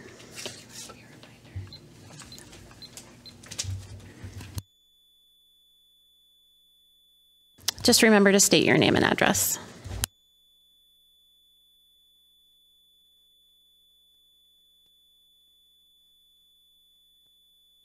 We on? Good, good. Rob Anderson, 34 Bass Drive. Mr. Drezik, you said something I actually agree with. I know it was a shock to me too. You said we need to start thinking differently. I agree. We do need to start thinking differently. I don't have a whole lot of hope that that's going to happen. In your body language as I'm saying this, you're not on camera, but... Mr. Anderson, could you address the board, please? Thank you. So I can't talk to the superintendent of schools? Usually when you come up, it's to address the Board of Education in front of you. Okay.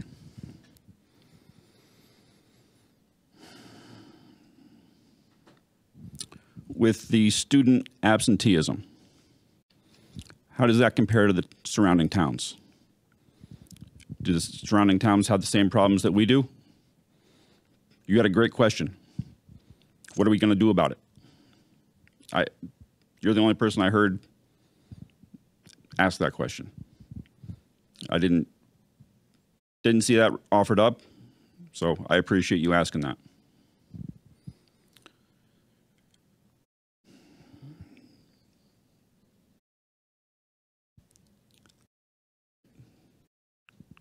Yeah, I know, jokes, right? Mr. Hamry, with the question on the book issue, sent an email to all you guys, didn't hear back from most of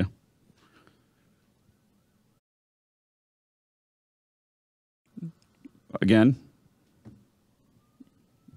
you spoke out, said none of those books are on the shelves in the schools. Again, you were wrong.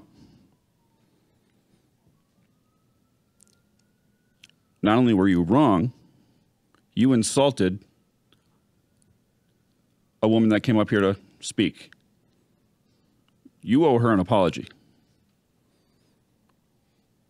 I'm sure you'll have an excuse.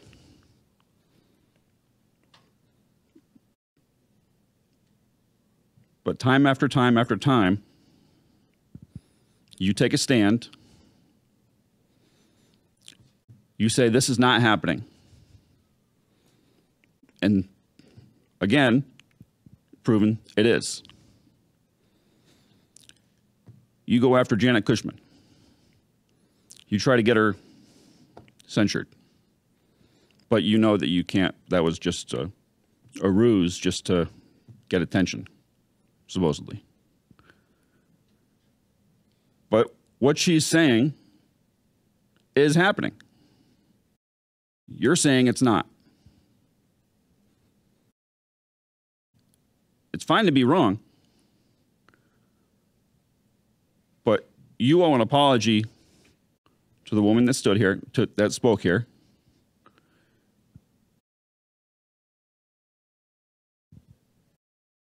And in the future, if you're going to make a stand and you're going to say something like that, you better be damn sure you're right.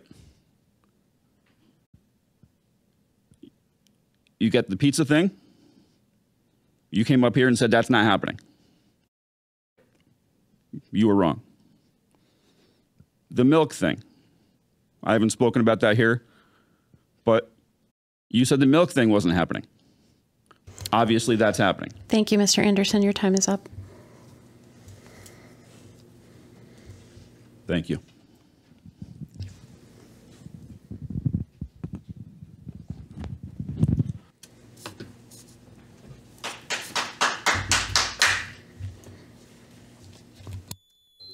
Liz Davis.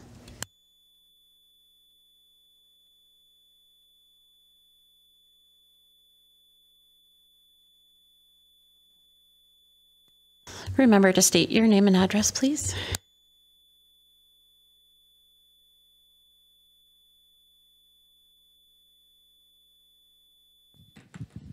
Liz Davis, and I reside at 201 North Maple Street. I have one question. Not sure if it was mentioned earlier because I did come in late. The free lunch, is that coming to an end or was it extended again? I know it was like a month to month, so I just wanted to clarify that because I know a lot of kids use, the free lunch.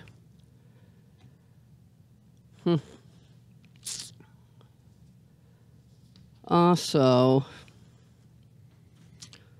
I'd like to say, Mr. Harriman, I want to thank you, Josh, for speaking up and for always being a voice.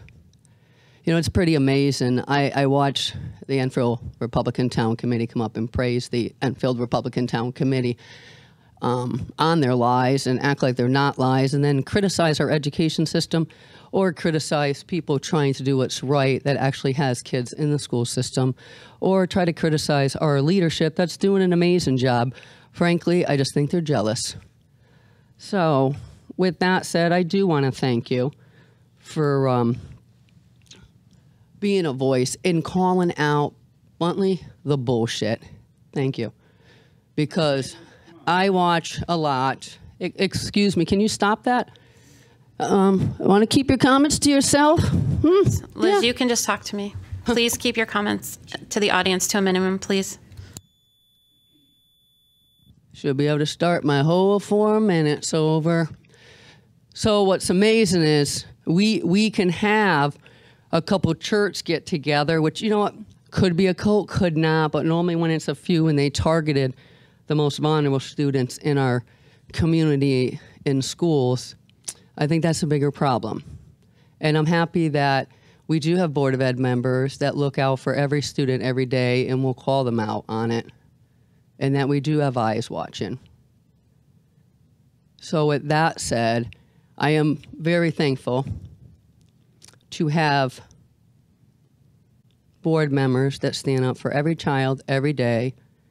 And for the people that do come up that do not have children in our school system, and I know you're a taxpayer, you have a right, blah, blah, blah, to speak, great. But if you actually had a child in the school system or tiny little bit involved in the public education school system, you would know half of the BS that you come up and accuse our school system of doing that they're not doing. So maybe actually talk to people that have kids in our school system to get your facts straight before you come and just blow a bunch of smoke because you're jealous of other people. I feel sorry for you, and I wish you good luck. And I want to say Merry Christmas to everybody and Happy New Year's. And Happy Holidays, because probably the next one will be after the New Year's. And let's hope the next New Year starts off where we all can actually put our children first, stop the political BS, and let's do what's right. Thank you.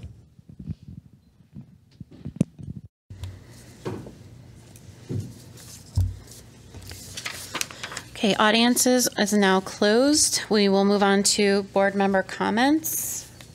Ms. Acree? I'm going to be reporting from the desk of Andrew Dupere, principal at Prudence Crandall. The Wednesday before Thanksgiving, Prudence Crandall hosted a parent engagement day with over 150 families attending the event.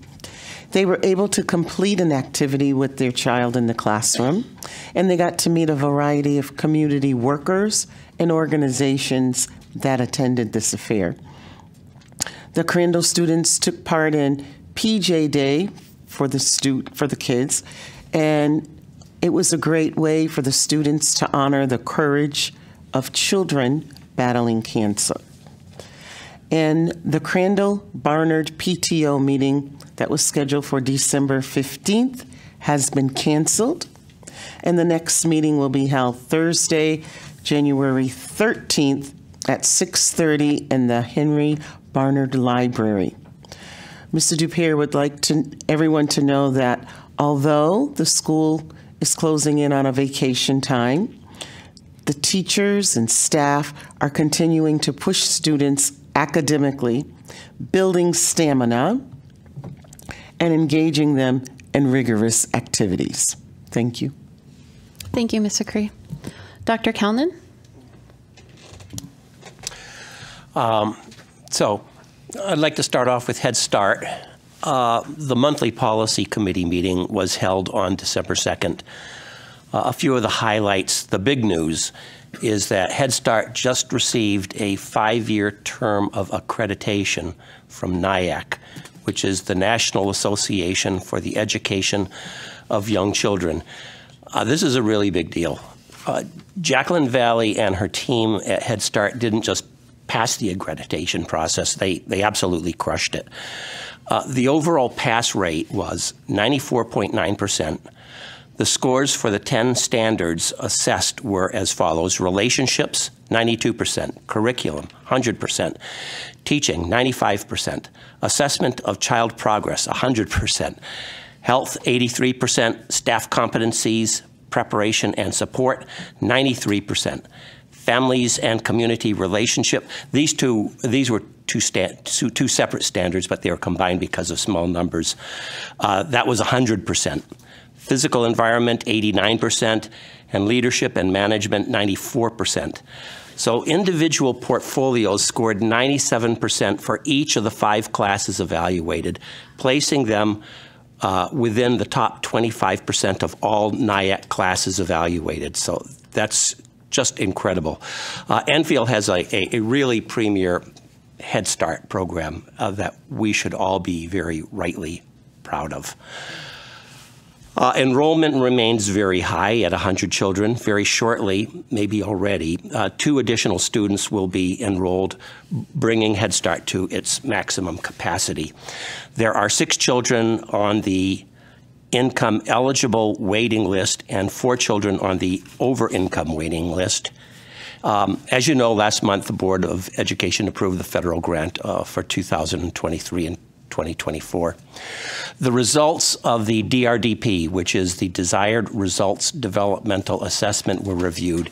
As of this fall, the assessment indicates that Enfield Head Start children are progressing normally toward kindergarten readiness in all domains of learning and development. That's no surprise at all. The current unit of study is buildings. Who builds them, what they are made of, what happens inside of them. Students are also learning concepts of emotional management, including how to name emotions.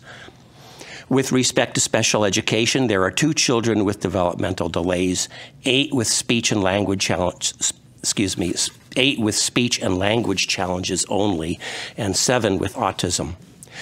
16 families participated in Ready Rosie activities last month. The playlist focused on boxes and buildings and on talking about feelings, which dovetails with the Head Start curriculum.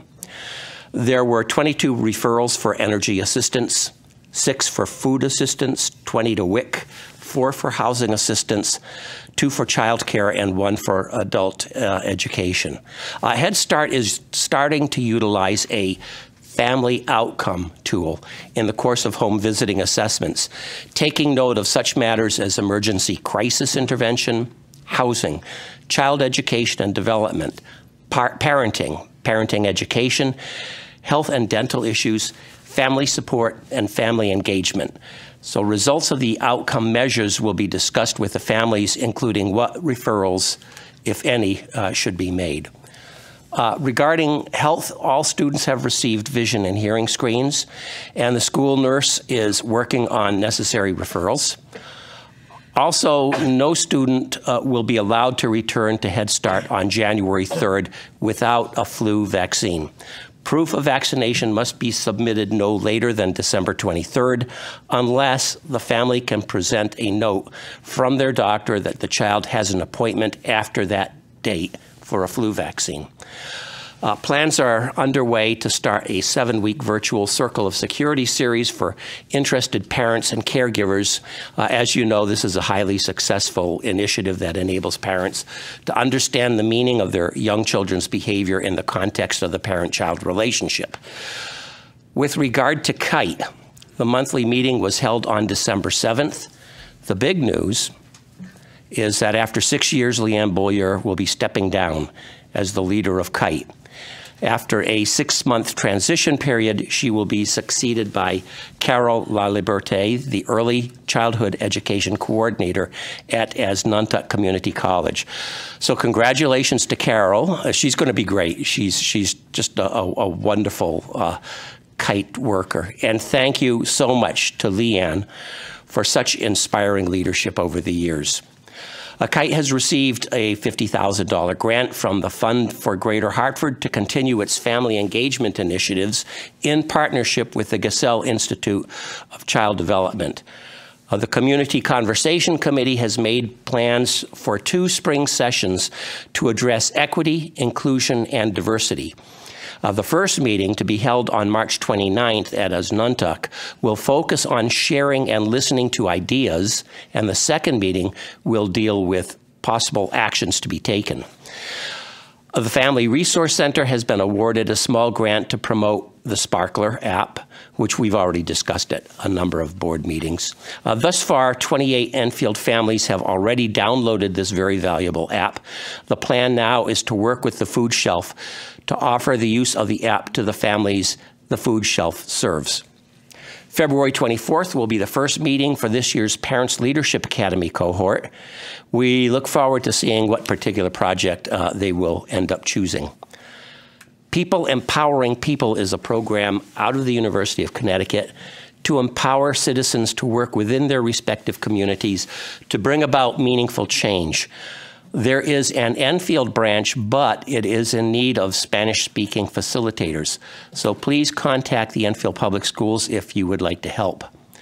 The 3 to 3 program will focus on a professional development initiative to instill playful learning into the early childhood curriculum. As Amy Whitbrow is fond of saying, the job of childhood is play. First readers will hold a trivia night on February 25th at Mount Carmel at 7 p.m. Consult the First Readers website. And finally, Rocking Chair Readers is coming back. The program features retirees who volunteer to read to preschoolers and kindergartners. It's a mutually beneficial enterprise. Both retirees and young children find the experience highly gratifying. Thank you. Thank you, Dr. Kalman. Ms. Cushman?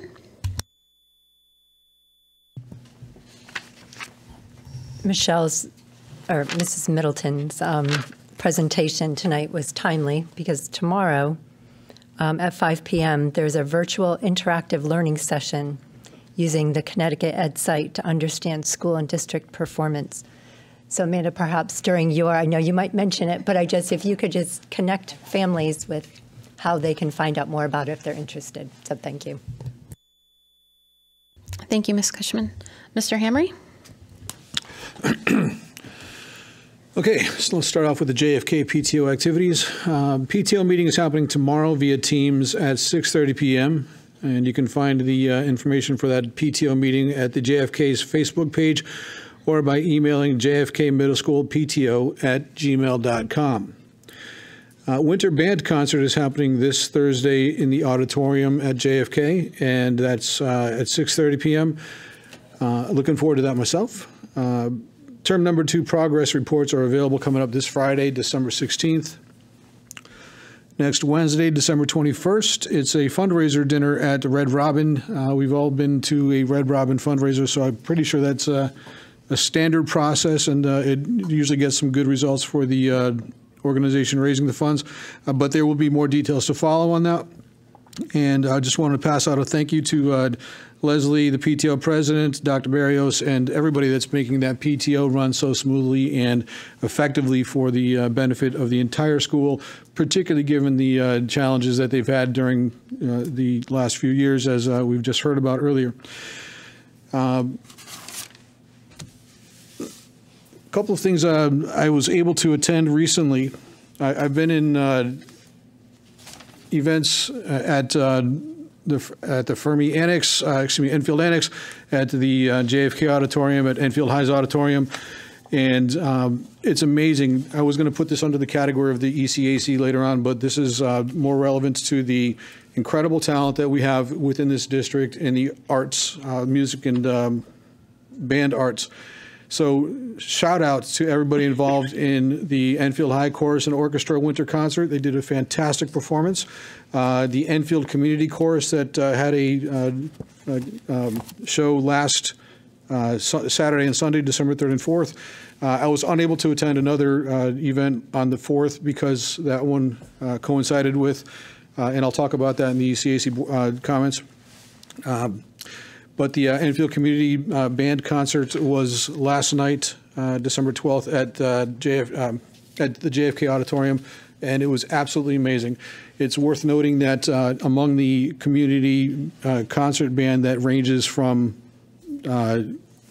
young high school to senior citizen range, there were, I believe, at least 8 different students from Enfield High and JFK that were participating in that. I might be wrong about the numbers or the schools that they represent, but we do in fact have students that are represented and playing alongside town residents that just want to get out there and perform. And they did an amazing job. It was so exciting. To that point, I want to thank one of our school parents that has students at both JFK and Enfield High, Eric Griffin. He's given me a lot of information over the last couple of weeks since our last meeting, particularly about a program that I was not aware of earlier. Very excited to know about the United Sound program. And this is a shame on me for not paying attention to my own child, who was part of that process to bring this thing to life last year while she was a student at Enfield High. To those that are not familiar, the United Sound program is the high school students teaching special needs students how to read music, how to play their instruments, and are performing together with them. And I apologize that I was not aware of this prior to Eric reaching out to me. But it is a new program this year. And Mrs. Shell, the music director at Enfield High, is the one bringing that together. Eric has promised me to connect the dots so that I can get in on that and at least maybe visit and watch practices or maybe the performances when they are available. So again, thank you to Eric on that one. And kudos to his daughter, Harley, who's one of those that are teaching the students. So she's not only playing the music and enjoying that, but she's helping teach the special needs students the instruments and how to read the music. Dr. Callanan's given me quite a lot to comment on because he had so many good things to talk about there. And kudos to the district for the NIAC accreditation. I've been through accreditation process in the previous roles in my own career, and it's a daunting process. Lots of paperwork, lots of coordination of departments and such. So to achieve accreditation at the level that they did, that really is remarkable. So kudos to everybody involved that made that possible. To that point, and I apologize, someone mentioned the career review process, the curriculum review process. It was during the comments earlier about curriculum that as I got to sit in these meetings, it's remarkable to see the way these courses and the classes are being developed to reflect the motto of this district and to adjust for the changing times. I believe that's a commendable ongoing effort to bring out the best in our teachers so that they can give our students the best footing possible to achieve everything that they want to achieve. So again, kudos to the curriculum process because seeing the level of expertise that comes out in those conversations among the educators that are explaining to us the process, it's really eye-opening. One thing that Dr. Callanan did mention is the housing concerns at the Head Start level. It is no lie, no joke, and as I mentioned in past comments, I am a frontline worker with the homeless population. It is a real factor that affects this town in a profound way at all generational levels. So to have that being noted by Dr. Callanan at the Head Start level, I assure you it's happening at every level in the schools, though I'm obviously not at liberty to speak to any particular instances.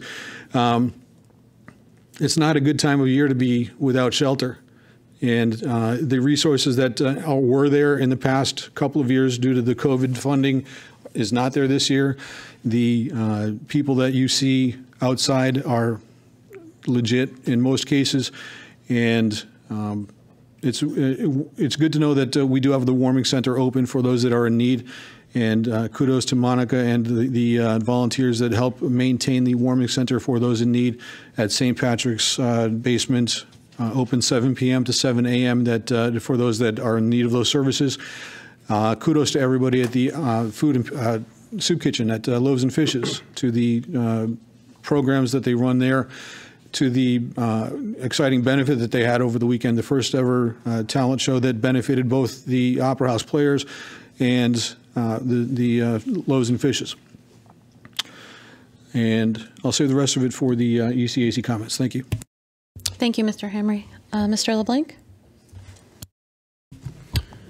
The only thing I have tonight, and this doesn't even necessarily relate to our school systems, but I'll pass it along hoping that somebody hears it. And but I was at a couple of the basketball games over the past couple of weeks over at the Annex, and it'd be really appreciated if that floor could get waxed. We have a travel program that plays all levels with the boys and girls, and the floor does need some work. So I'll pass my communication on, but if somebody hears that tonight, that would be great if the town could get that done. There's also rec basketball. Rec basketball too, yeah. Yep. Thank you, Mr. LeBlanc. Mr. Unger?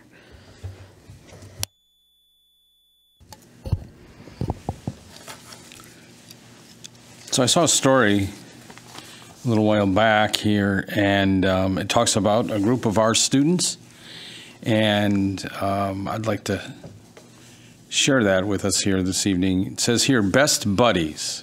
Middle school students spread kindness through inclusion. A group of students at JFK Middle School is dedicated to spreading kindness. There are 44 students who are members of the school's Best Buddies chapter. The JFK chapter is the largest one in Enfield and is only about 500 middle school chapters in the country. The 6th, 7th, and 8th grade students, advised by special education teachers Amy Santinella, Sarah Simeone, 6th grade teachers Katie Fitzgerald and Samantha Hannigan, and guidance counselor Shannon Kudrick, work together on projects that show kindness and promote their strong belief in inclusion. In honor of Giving Tuesday, the Best Buddies celebrated by giving other students in the school little strips of paper they made with kind sayings on them. While the JFK chapter sometimes works on simple projects like sharing kind sayings and making sure that no one sits alone at lunchtime, other endeavors take more time and effort. The students recently organized a food drive to help the needy at Thanksgiving. They collected 2,619 pounds of food and donated it to the Enfield food shelf in time for the holiday. Santinella said the food drive was entirely the students' idea.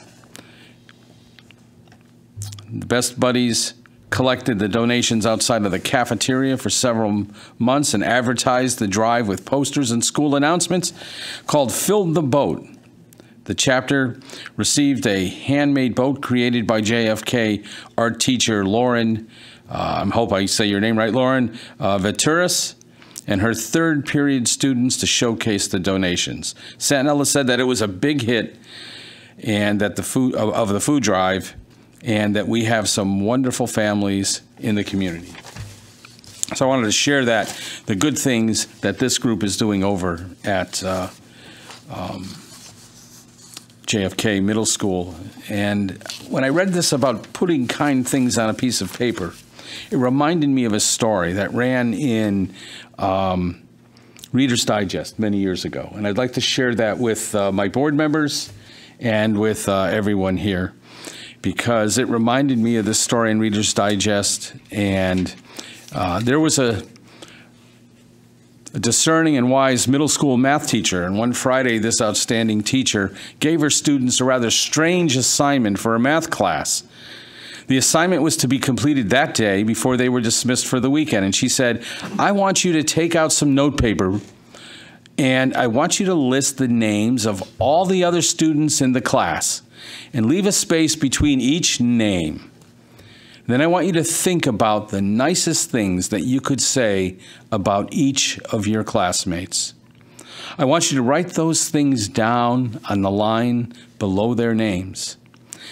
At the end of the class period, she collected all the papers, and over the weekend, she wrote the name of each student on a separate sheet of paper and listed what everyone in the class said about them. And on Monday, she gave each student his or her list. She then watched as each pupil read through their papers. She saw some who whispered to each other, I didn't realize that so-and-so liked me so much, or I never realized how much that meant to them when I did this or I said that. She watched as the atmosphere literally changed in the classroom, and even though she never discussed the papers openly with them in the class, she knew that what she had done had been a huge success. She could just tell by their smiles and their demeanor that the exercise had given them a really good positive feeling about themselves. They left school that day encouraged and feeling good, and she left that day knowing that her exercise had been a success. She accomplished exactly what she'd hoped that it would. And several years had passed before she would come to, realize how successful it had been and how much of an impact it really made on those kids that day. Several years later, one of the students in that class, Mark Eklund, was tragically killed in war. Most of his former classmates, along with the junior high school math teacher, attended his funeral. At the luncheon following the service, Mark's father said to the teacher, I have something I want to show you. He took out a wallet out of his pocket and said, they found this on Mark when he was killed. And we thought that you might recognize it. Opening the billfold, he pulled out 2 worn taped sheets of notebook paper, which obviously had been folded and refolded time and time again.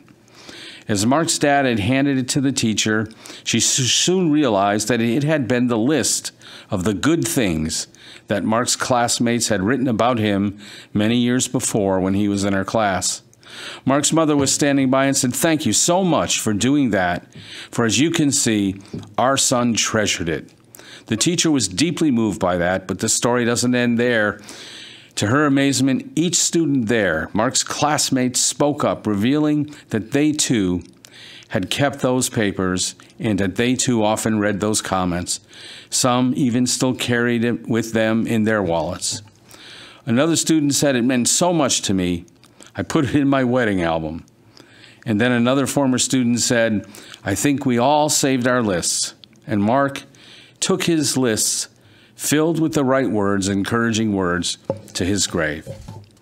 I share this story to illustrate how powerful our words can be used to build, encourage, uplift, and strengthen others. In this holiday season, let us be mindful that our words can be as apples of gold and pitchers of silver. And with that, I'd like to wish all of our Enfield High School students, teachers, staff, and administrators a very Merry Christmas, Happy Holidays, and all the best in 2023. Thank you, Mr. Ungeier. Ms. Pickett? Mr. Ungeier, I worked for an organization. We did that as a staff meeting, and I kept that list on my refrigerator for probably years, and I know I have it somewhere, so that is an act that I'm sure teachers have used, and thank you for sharing that. I think it's an act possibly we should consider, the 9 of us. I'm not joking, because I believe we all have positive qualities, so beyond what we're doing, and I don't think that's a bad idea for us to take the time to do before the start of the year. So that's just my 2 cents. Thank you. Now to transition to more somber stuff that I just want to ensure that we acknowledge. Tomorrow marks 10 years since the tragic murders at Sandy Hook Elementary School. If anyone is interested in supporting the families in ways that they choose, please visit mysandyhookfamily.org. There is no one single organization that represents all the families, and on that website you can read about each family contributes, how they want their loved one remembered, and information that they're willing to share. So I encourage folks, if you do choose to give tomorrow or remember those families, mysandyhookfamily.org is a great website to check out. Also, just want to make note, Lori Gates mentioned that all like the fire and police and stuff will be at the school, so it's already a heavy day. So just another reminder to families that that will be happening at our schools too, and it's not an emergency, it's a celebration and a remembrance of our veterans. Enfield Street School. Thank you, Chef O, high school students, and the partnership with EHS. My kindergartner cannot wait to go make some cookies next week. I love hearing about those partnership opportunities, so thank you so much, Enfield High, for being willing to partner with Enfield Street School Kindergarten. We have the food shelf boat at Enfield Street School, so families, please send in donations. There are lots of upcoming events. Again, I'm going to highlight the principal newsletter and the Enfield PTO.com website. We have Spirit Day on Friday, wearing your favorite holiday, winter, everyday headwear. There's a PTO Winter Festival on Friday as well at 6:30. And then next week on the 23rd, our half day is wear the color of your grade level, kindergarten green, first grade white, and second grade red. I too want to comment on Dr. Kalman's report of Head Start and STEAM at Stowe. So Stowe will always hold a special place in my heart. I always say that it's our gem. I want to thank you, Jacqueline, and your entire staff for your consistent efforts and your accomplishments. That is no small feat, and the data does not surprise me because you all are wonderful, but that is definitely something to be proud of and to celebrate. I think I snuck it in last meeting late, but I wanted to highlight again, Enfield Adult and Continuing Education sent everybody, every resident should have received that nice little booklet of offerings. Our adult and continuing ed offer a ton for our community and our families and our students. So please make sure you check out those winter and spring offerings. I was able to attend the Torchlight Parade with my kiddos. That parade is amazing.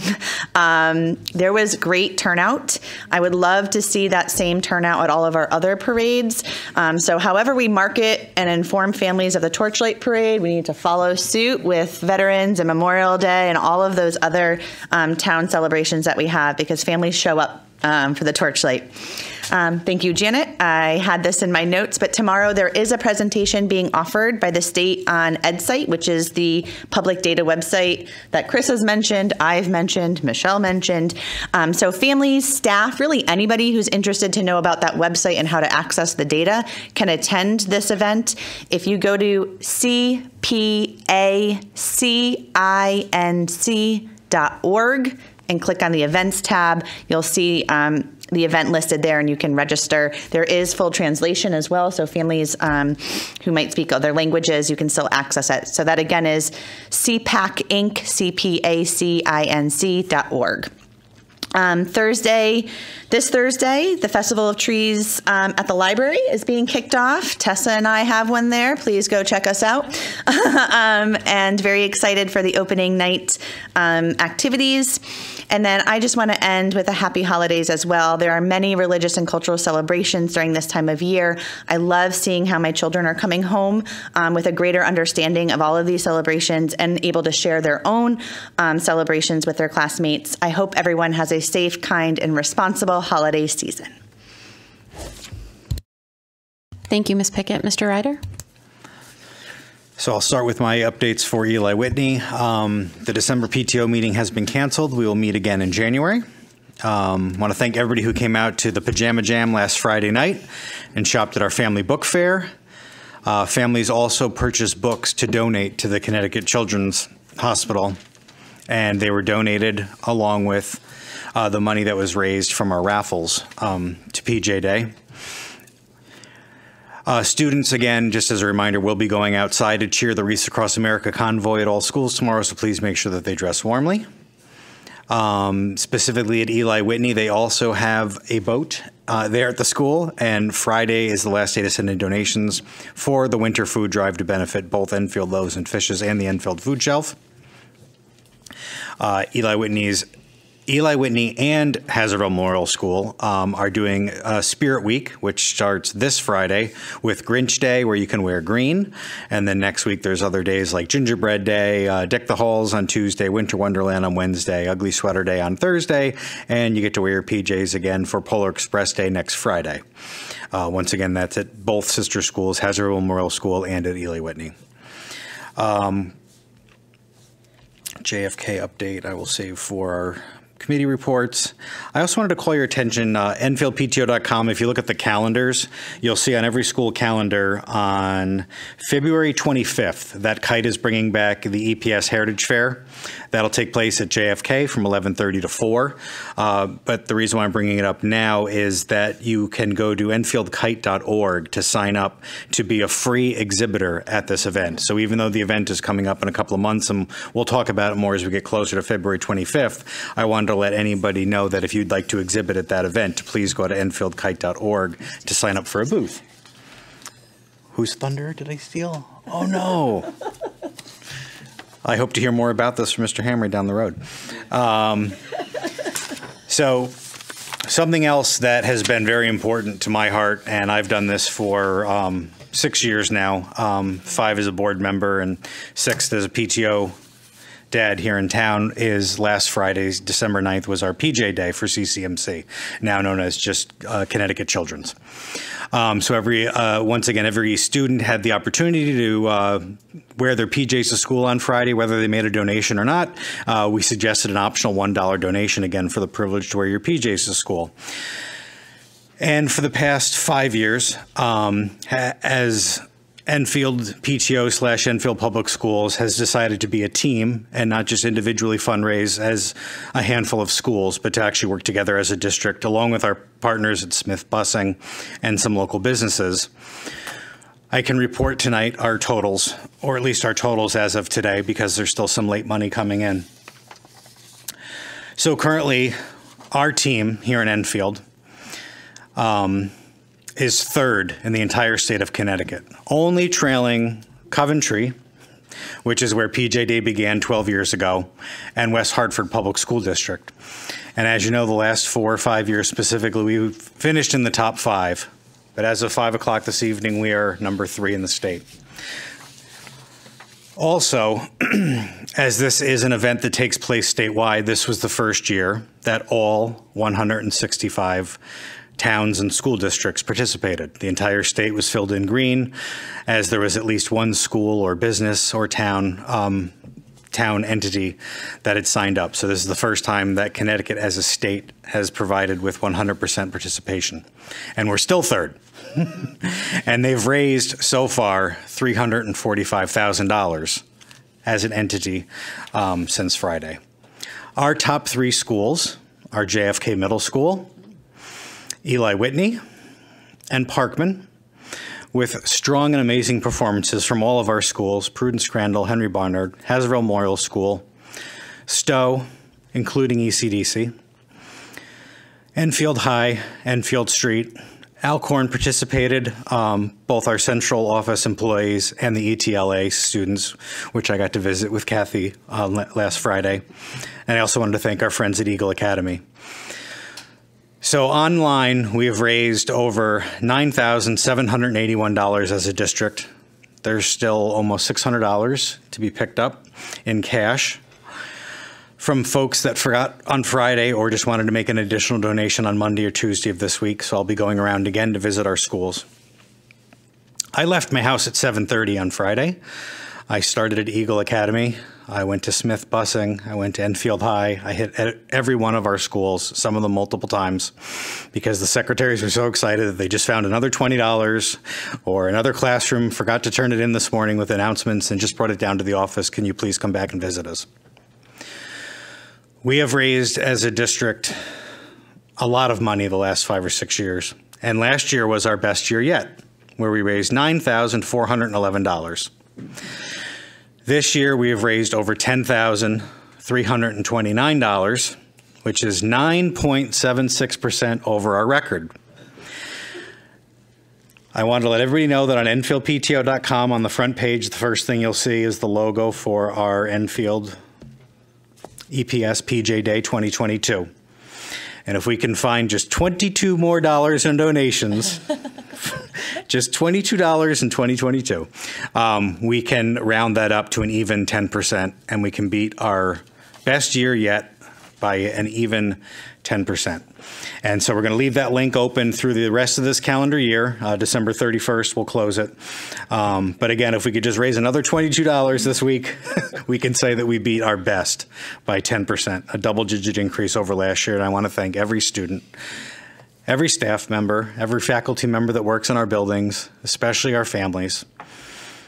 I had so many parents write a note with their $20 bill, put a post-it on it saying, even if anybody else in my son or daughter's class forgets, they're covered. Here's $20 from our family. Thank you for doing this. I also want to say on EnfieldPTO.com, again, on the first page, there's a video, what we call a Flipgrid video.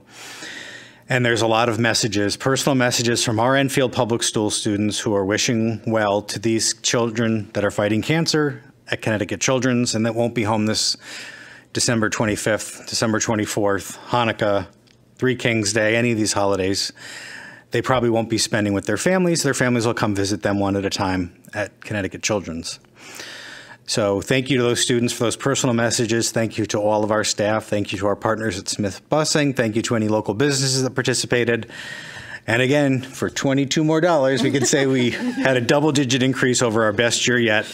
And I look forward to partnering a little bit closer with maybe the high school next year and maybe Friends of Rachel, Rachel's Challenge, to get the high schoolers more excited. They did very well, but they're so used to, again, wearing their lounge pants and sweatshirts and PJs on any Monday through Thursday that maybe it wasn't as special for them last Friday. But thank you to everybody that participated. I'm so proud of our students and our staff that was so passionate about this. And thank you to everybody that participated. Happy holidays to everybody and Happy New Year. Thank you, Mr. Ryder. To start with, I think we should send Guy over to Enfield High. I want to see those doors. I want him to take pictures and send us those doors. I'd love to see them. If you ever need a tiebreaker, we have been known to get invited to judge, you know, mini-me pumpkin contests and different things like that. To say, if you would like to see last year's door, look at the EHS Student Council page. There is plenty to look at.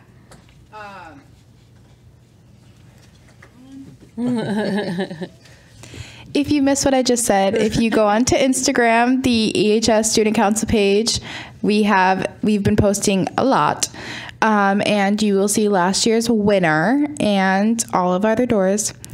Thanks, Ms. Dolan, for running that account now. Overall, it's I don't even know what to say. It's absolutely fantastic. I looked forward to it when they introduced it last year. I was like, ooh, this is going to be fun. But now it's definitely become a lot more. Yeah. It's great. Thank you. The other thing, too, I wanted to mention, Mr. Hamry, United Sound, when you get information, if there's a concert or an event that we can attend, you know, please let us know. And count on it. We'd be happy to attend. I can't wait to attend. Wreaths Across America, I know I thanked Pam and Lori, but Wreaths is just a small snippet of what they do for the veterans and for our current enlisted soldiers in the town of Enfield. Two Moms on a Mission is working very hard on their angel tree, and I just want to thank Lauren Andrews, Carrie Monafort, and the generosity of all the people who signed up to buy gifts for the Enfield Public Schools families in needs, and this is from the young kids up through the parents. I love the Torchlight Parade too. I attended the Torchlight Parade, and I have to say that I think Tristan is giving Mayor Crissati a run for his money. He showed up with a jacket with Christmas trees. It was a very spirited suit jacket, and he didn't want to wear a coat because he wanted everybody to see his jacket, and he lit the Christmas tree, and it was amazing. I love hearing all the carolers and seeing Santa and Mrs. Claus. I also went to Career Day at Enfield High, which was the day after our last meeting. I want to thank Mr. Baldwin. He had to have me in his room all day. And thank you to the Career Center. They had amazing careers. Like, I was like, why am I here? They had a LifeStar pilot. They had architects. They had engineers. It was really a great event, and I think it was very successful. So I was appreciative to be able to do that, and I can't wait to see what they do next year, because I know they're going to take some of what they did and potentially improve, which would be hard to do. The other thing I wanted to mention is I would love to get the ECAC here, potentially in February.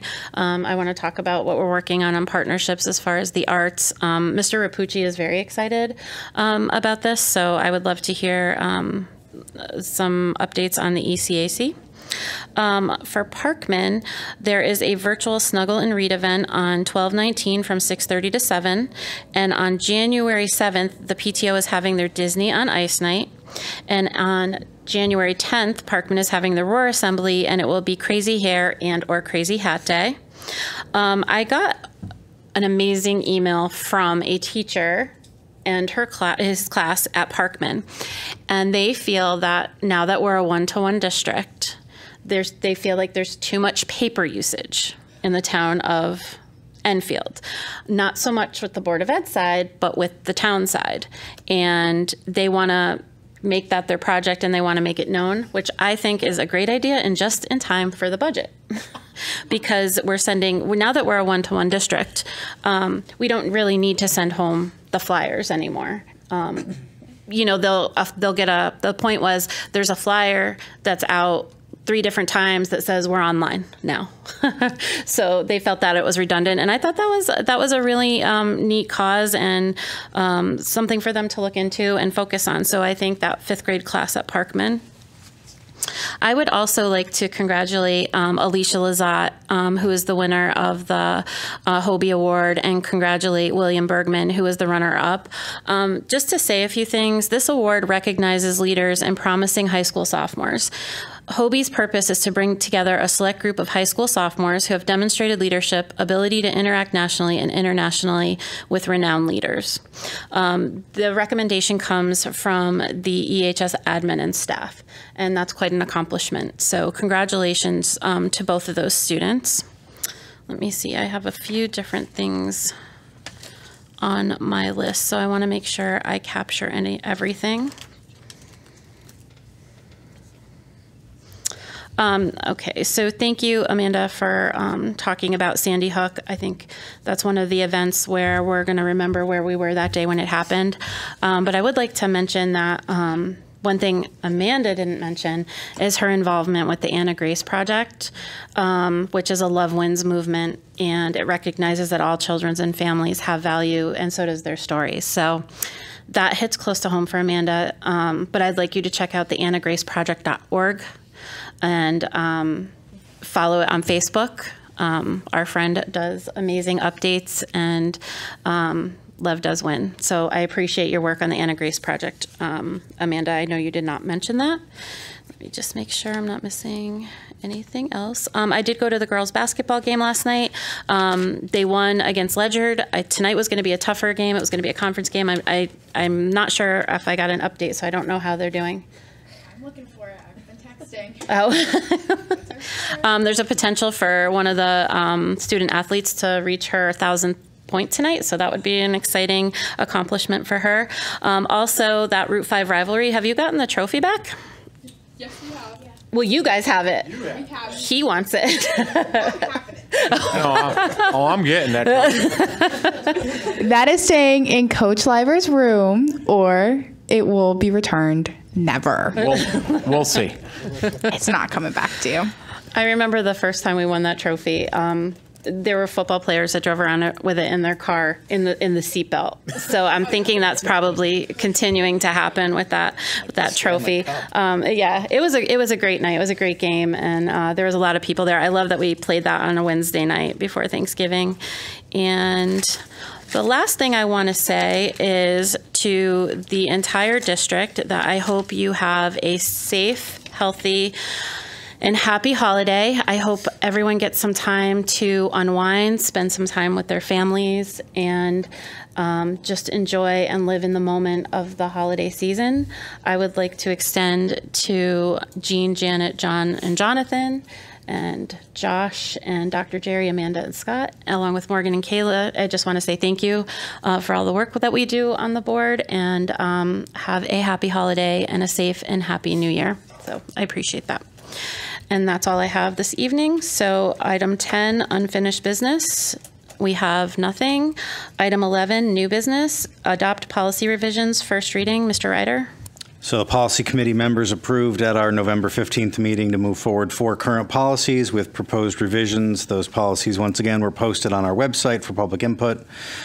These are 5113.2, 5141.4, 5145.511, and 9325.2. Do I have a motion to accept those policies for the first reading? Moved. Second. So moved by Ms. Pickett, seconded by Mr. Hamry. Any discussion? Ms. Cushman? Regarding the policy, that's 5145.511, the title of it is Exploitation and Sexual Harassment, and it has to do with the Sexual Abuse Prevention and Education Program. This was a policy that I did not support going before the full board for a first reading quite yet, believing that the definitions on the first page should be rewritten. The policy is about a prevention and education program, and so we would expect that within the program itself it would allow for greater detail. But for the purpose of this policy, I believe the definitions should be clear, they should be concise, and they should be objective. And if I could just take the time to read, just to bring to your remembrance. The first definition, for example, sexual violence, it could be, it's about a paragraph long of a definition, and the very last sentence of it really defines it succinctly. Sexual violence is a wide range of sexual acts and behaviors that are unwanted, coerced, committed without consent, or forced either by physical means or through threats. That is a very solid definition. It's clear, it's concise.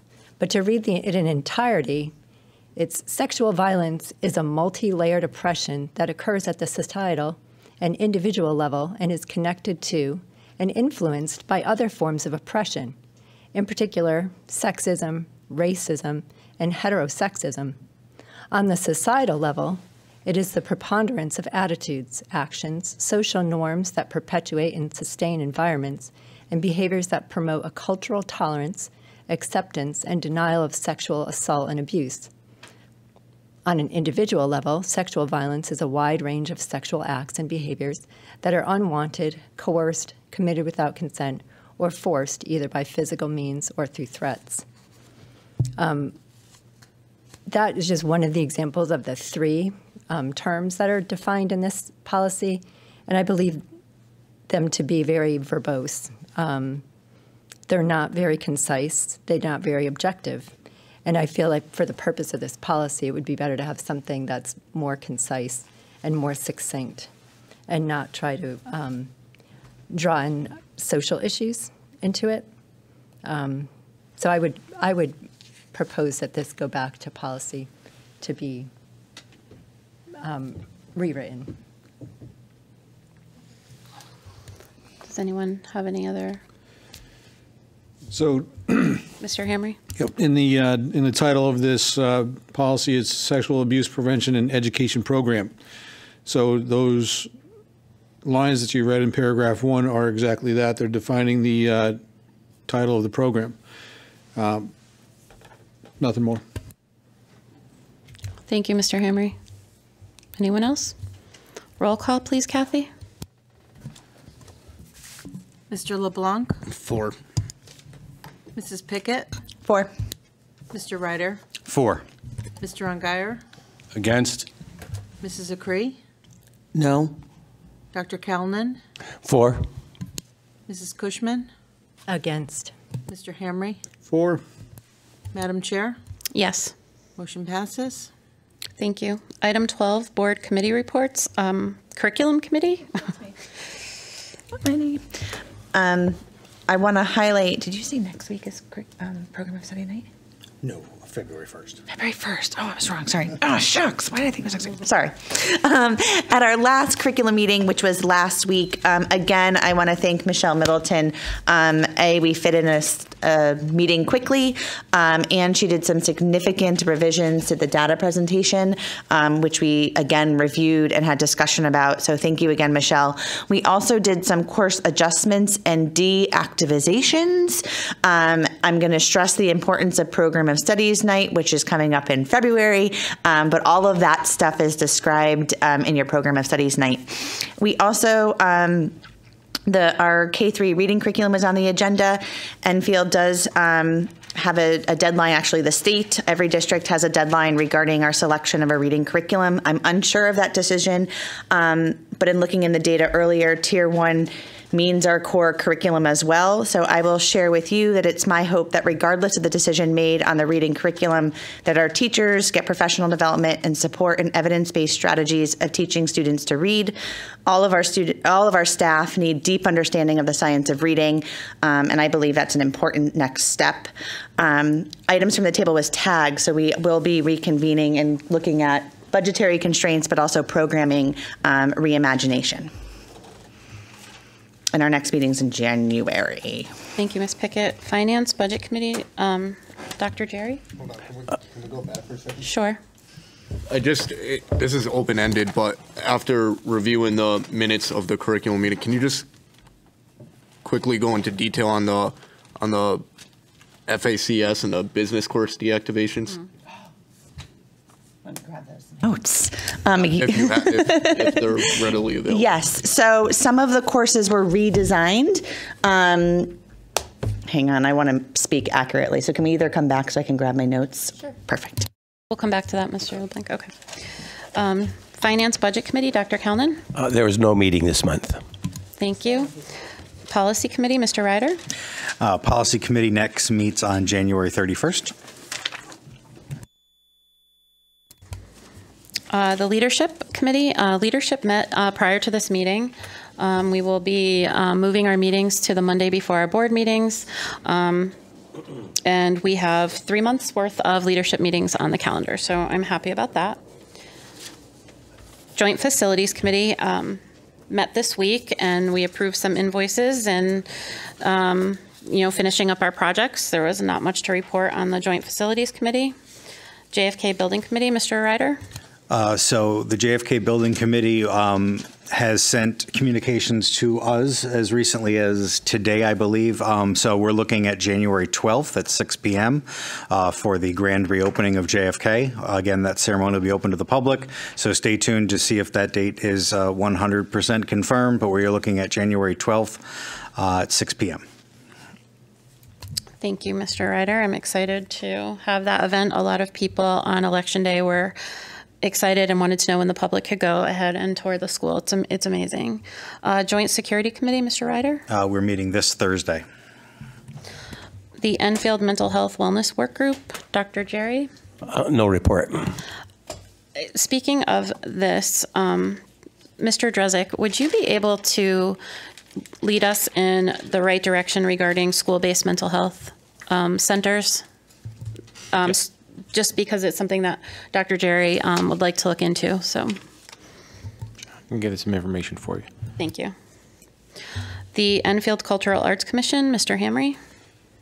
So ECAC met last week, and we did discuss several things, not the least of which was the Torchlight Parade and the history behind it, how it works, how it develops, and how to potentially move forward with it in the future. And its involvement, the ECAC's involvement in the planning of it to see if it's something that can be expanded to a longer day, more events on the town green during the light hours, and then the parade. So there's a lot of discussion around that for future Torchlight parades. As I mentioned earlier, I'd been to a lot of events recently in the town, and One of the things that, rather, at that ECAC meeting, Amy Whitbrow had attended and provided some information on the Heritage Fair. Thank you, Mr. Ryder, for ripping that away from me. And there is a meeting coming up on that on the 19th next Monday for the planning of that Heritage Fair. I've been invited to attend. I look forward to that. It's going to allow for a very good showcase of the new building that JFK is. Amy brought a flyer of the most recent one that took place in 2018, 19, that range. And on the back of it, there is the picture of the layout of the last time. And everybody remembers what that was like. I can still feel the springs in the auditorium seats when we sat down in the auditorium. And because of the events that I've been involved in over there, not involved in, attended, it just is an opportunity to just showcase everything that's good in that building and in the community that is going to be drawn out for the ECAC. And again, Dr. Calnan mentioned the people empowering people through UConn. That's just one example of a group that would be well placed in this event, and not to mention the large variety of foods of many cultures. Looking forward to that. I do want to move to something regarding the moving away from the Heritage Fair and the different events that I've attended. As a person that really appreciates the music and the events that are brought out, I was called upon a couple of weeks ago to help out with an event at Enfield High, because the process of getting people to operate the equipment was not as solid as we would have hoped. Riley's Dance Studio had a recital there, two shows as a matter of fact, and there was a break in the communications, or something happened where the person that was supposed to do lights wasn't available, and I was asked if I wouldn't mind jumping in. So I did so because, as I said when I first showed up at the high school that morning, 20 minutes after I got the call, I said the show must go on and I'll figure out what I'm going to be doing here as I'm doing it. It highlighted a couple things that caught my attention during those performances. And by the way, Riley's is amazing. The students, there's about 200 students that performed during those shows. And that's not a lot of room backstage that they have to work with, so that they did all this was just absolutely amazing. That they replicated in one of their acts a scene that I had seen just a month earlier down in New York at the Radio City Music Hall, the Rockettes, where they did a spiral line kick. It was just amazing to see that replicated by students of our town and Riley's on our stage at Enfield High. So kudos to them. They had, again, 200 students. The first show drew about 400 attendees, and the second one was at capacity for that auditorium, which I believe is something in the event of, in the neighborhood of 700 people. So we have the capacity for a lot of people to take advantage of the talents of our town. But it highlighted that we have a lot of equipment that we've invested in that room, and I understand is being invested in JFK's auditorium, and what seems to be a lack of solid and reliable, not to take away from anything that's been in place and people that have done the work in the past, but solid and reliable network of people that can help run those important things. Like at Enfield High, the students are the LSV, the lights, sound, and video. Those folks that make the technology piece of the show is possible. And I don't know if there's anything in the budget as we are looking at that in the coming year, but through the chair to the superintendent, just a curiosity if there's anything that can be included to make sure that there's somebody that would be reliably in place. And again, not to diminish, or maybe there's somebody already in place to do this, but that LSV piece is going to be a big factor in making sure that all the equipment that we have is being put to use and to the fullest potential, because it's amazing equipment that we have. Again, a little bit off topic there, but that brings me back to the policies on equipment use and the facility use of the different locations. There's some inconsistencies in the facility use as it applies to different organizations, whether profit or nonprofit, throughout the town facilities. Last of all, not least, but Amanda did mention the Festival of Trees. Yeah. And I think this is our third or fourth year participating in that as a family, but the ECAC did put together a tree there as well. And I would encourage everybody to view those displays at the public library, where Jason is one of the biggest supporters of the ECAC as a liaison through the town. So that's it for the ECAC. Thank you. Thank you, Mr. Hamry. Tina, can I answer John's question? Found my notes. So a new course was added, Interior Design 2, which creates an internal Enfield High pathway option for internal design. The course deactivations were business management, intro to computer science, independent living, and career planning. And we had discussion around those and how this decision gets made. One is around course enrollment, so kids just lack of enrolling in the course. The other piece is we've added so many courses where much of the content that was taught in these courses actually live and breathe in other courses that the students are signing up for and taking. So we went through kind of what were these courses about, where do those kind of live in other courses. So for example, a lot of family and consumer science courses, personal finance course. Our career center and school counseling department is doing a lot of what like the career planning course was about. And the important note to say why we deactivate and we don't delete a course is because we have to keep them in our record. So if a student needs transcripts or things like that, we have a record of the courses that we taught. And I'm looking at you, Mr. Longy, because I know you were at the high school, and I'm just looking for the head nod.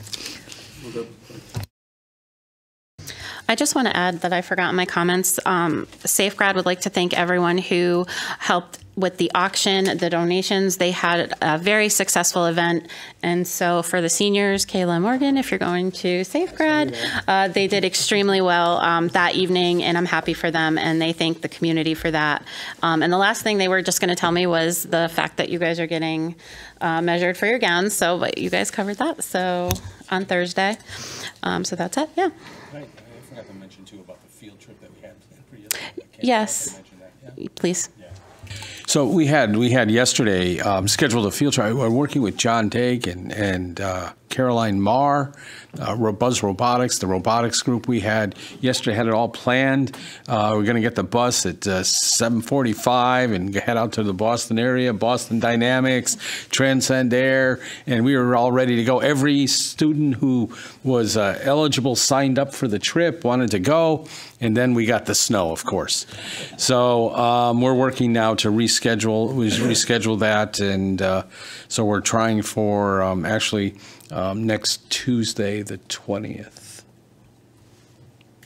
Thank you. I'm excited to hear about how this field trip went, and we will all hope there is no weather next Tuesday. So we're planning on a presentation to give back. Perfect. Yeah, no, perfect. That's awesome.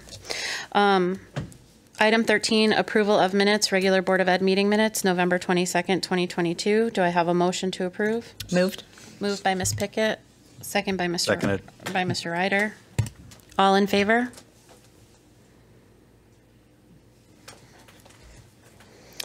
Item 14, approval of accounts and payroll. No report for this month. Thank you. You got your Christmas present, Dad? 8 million until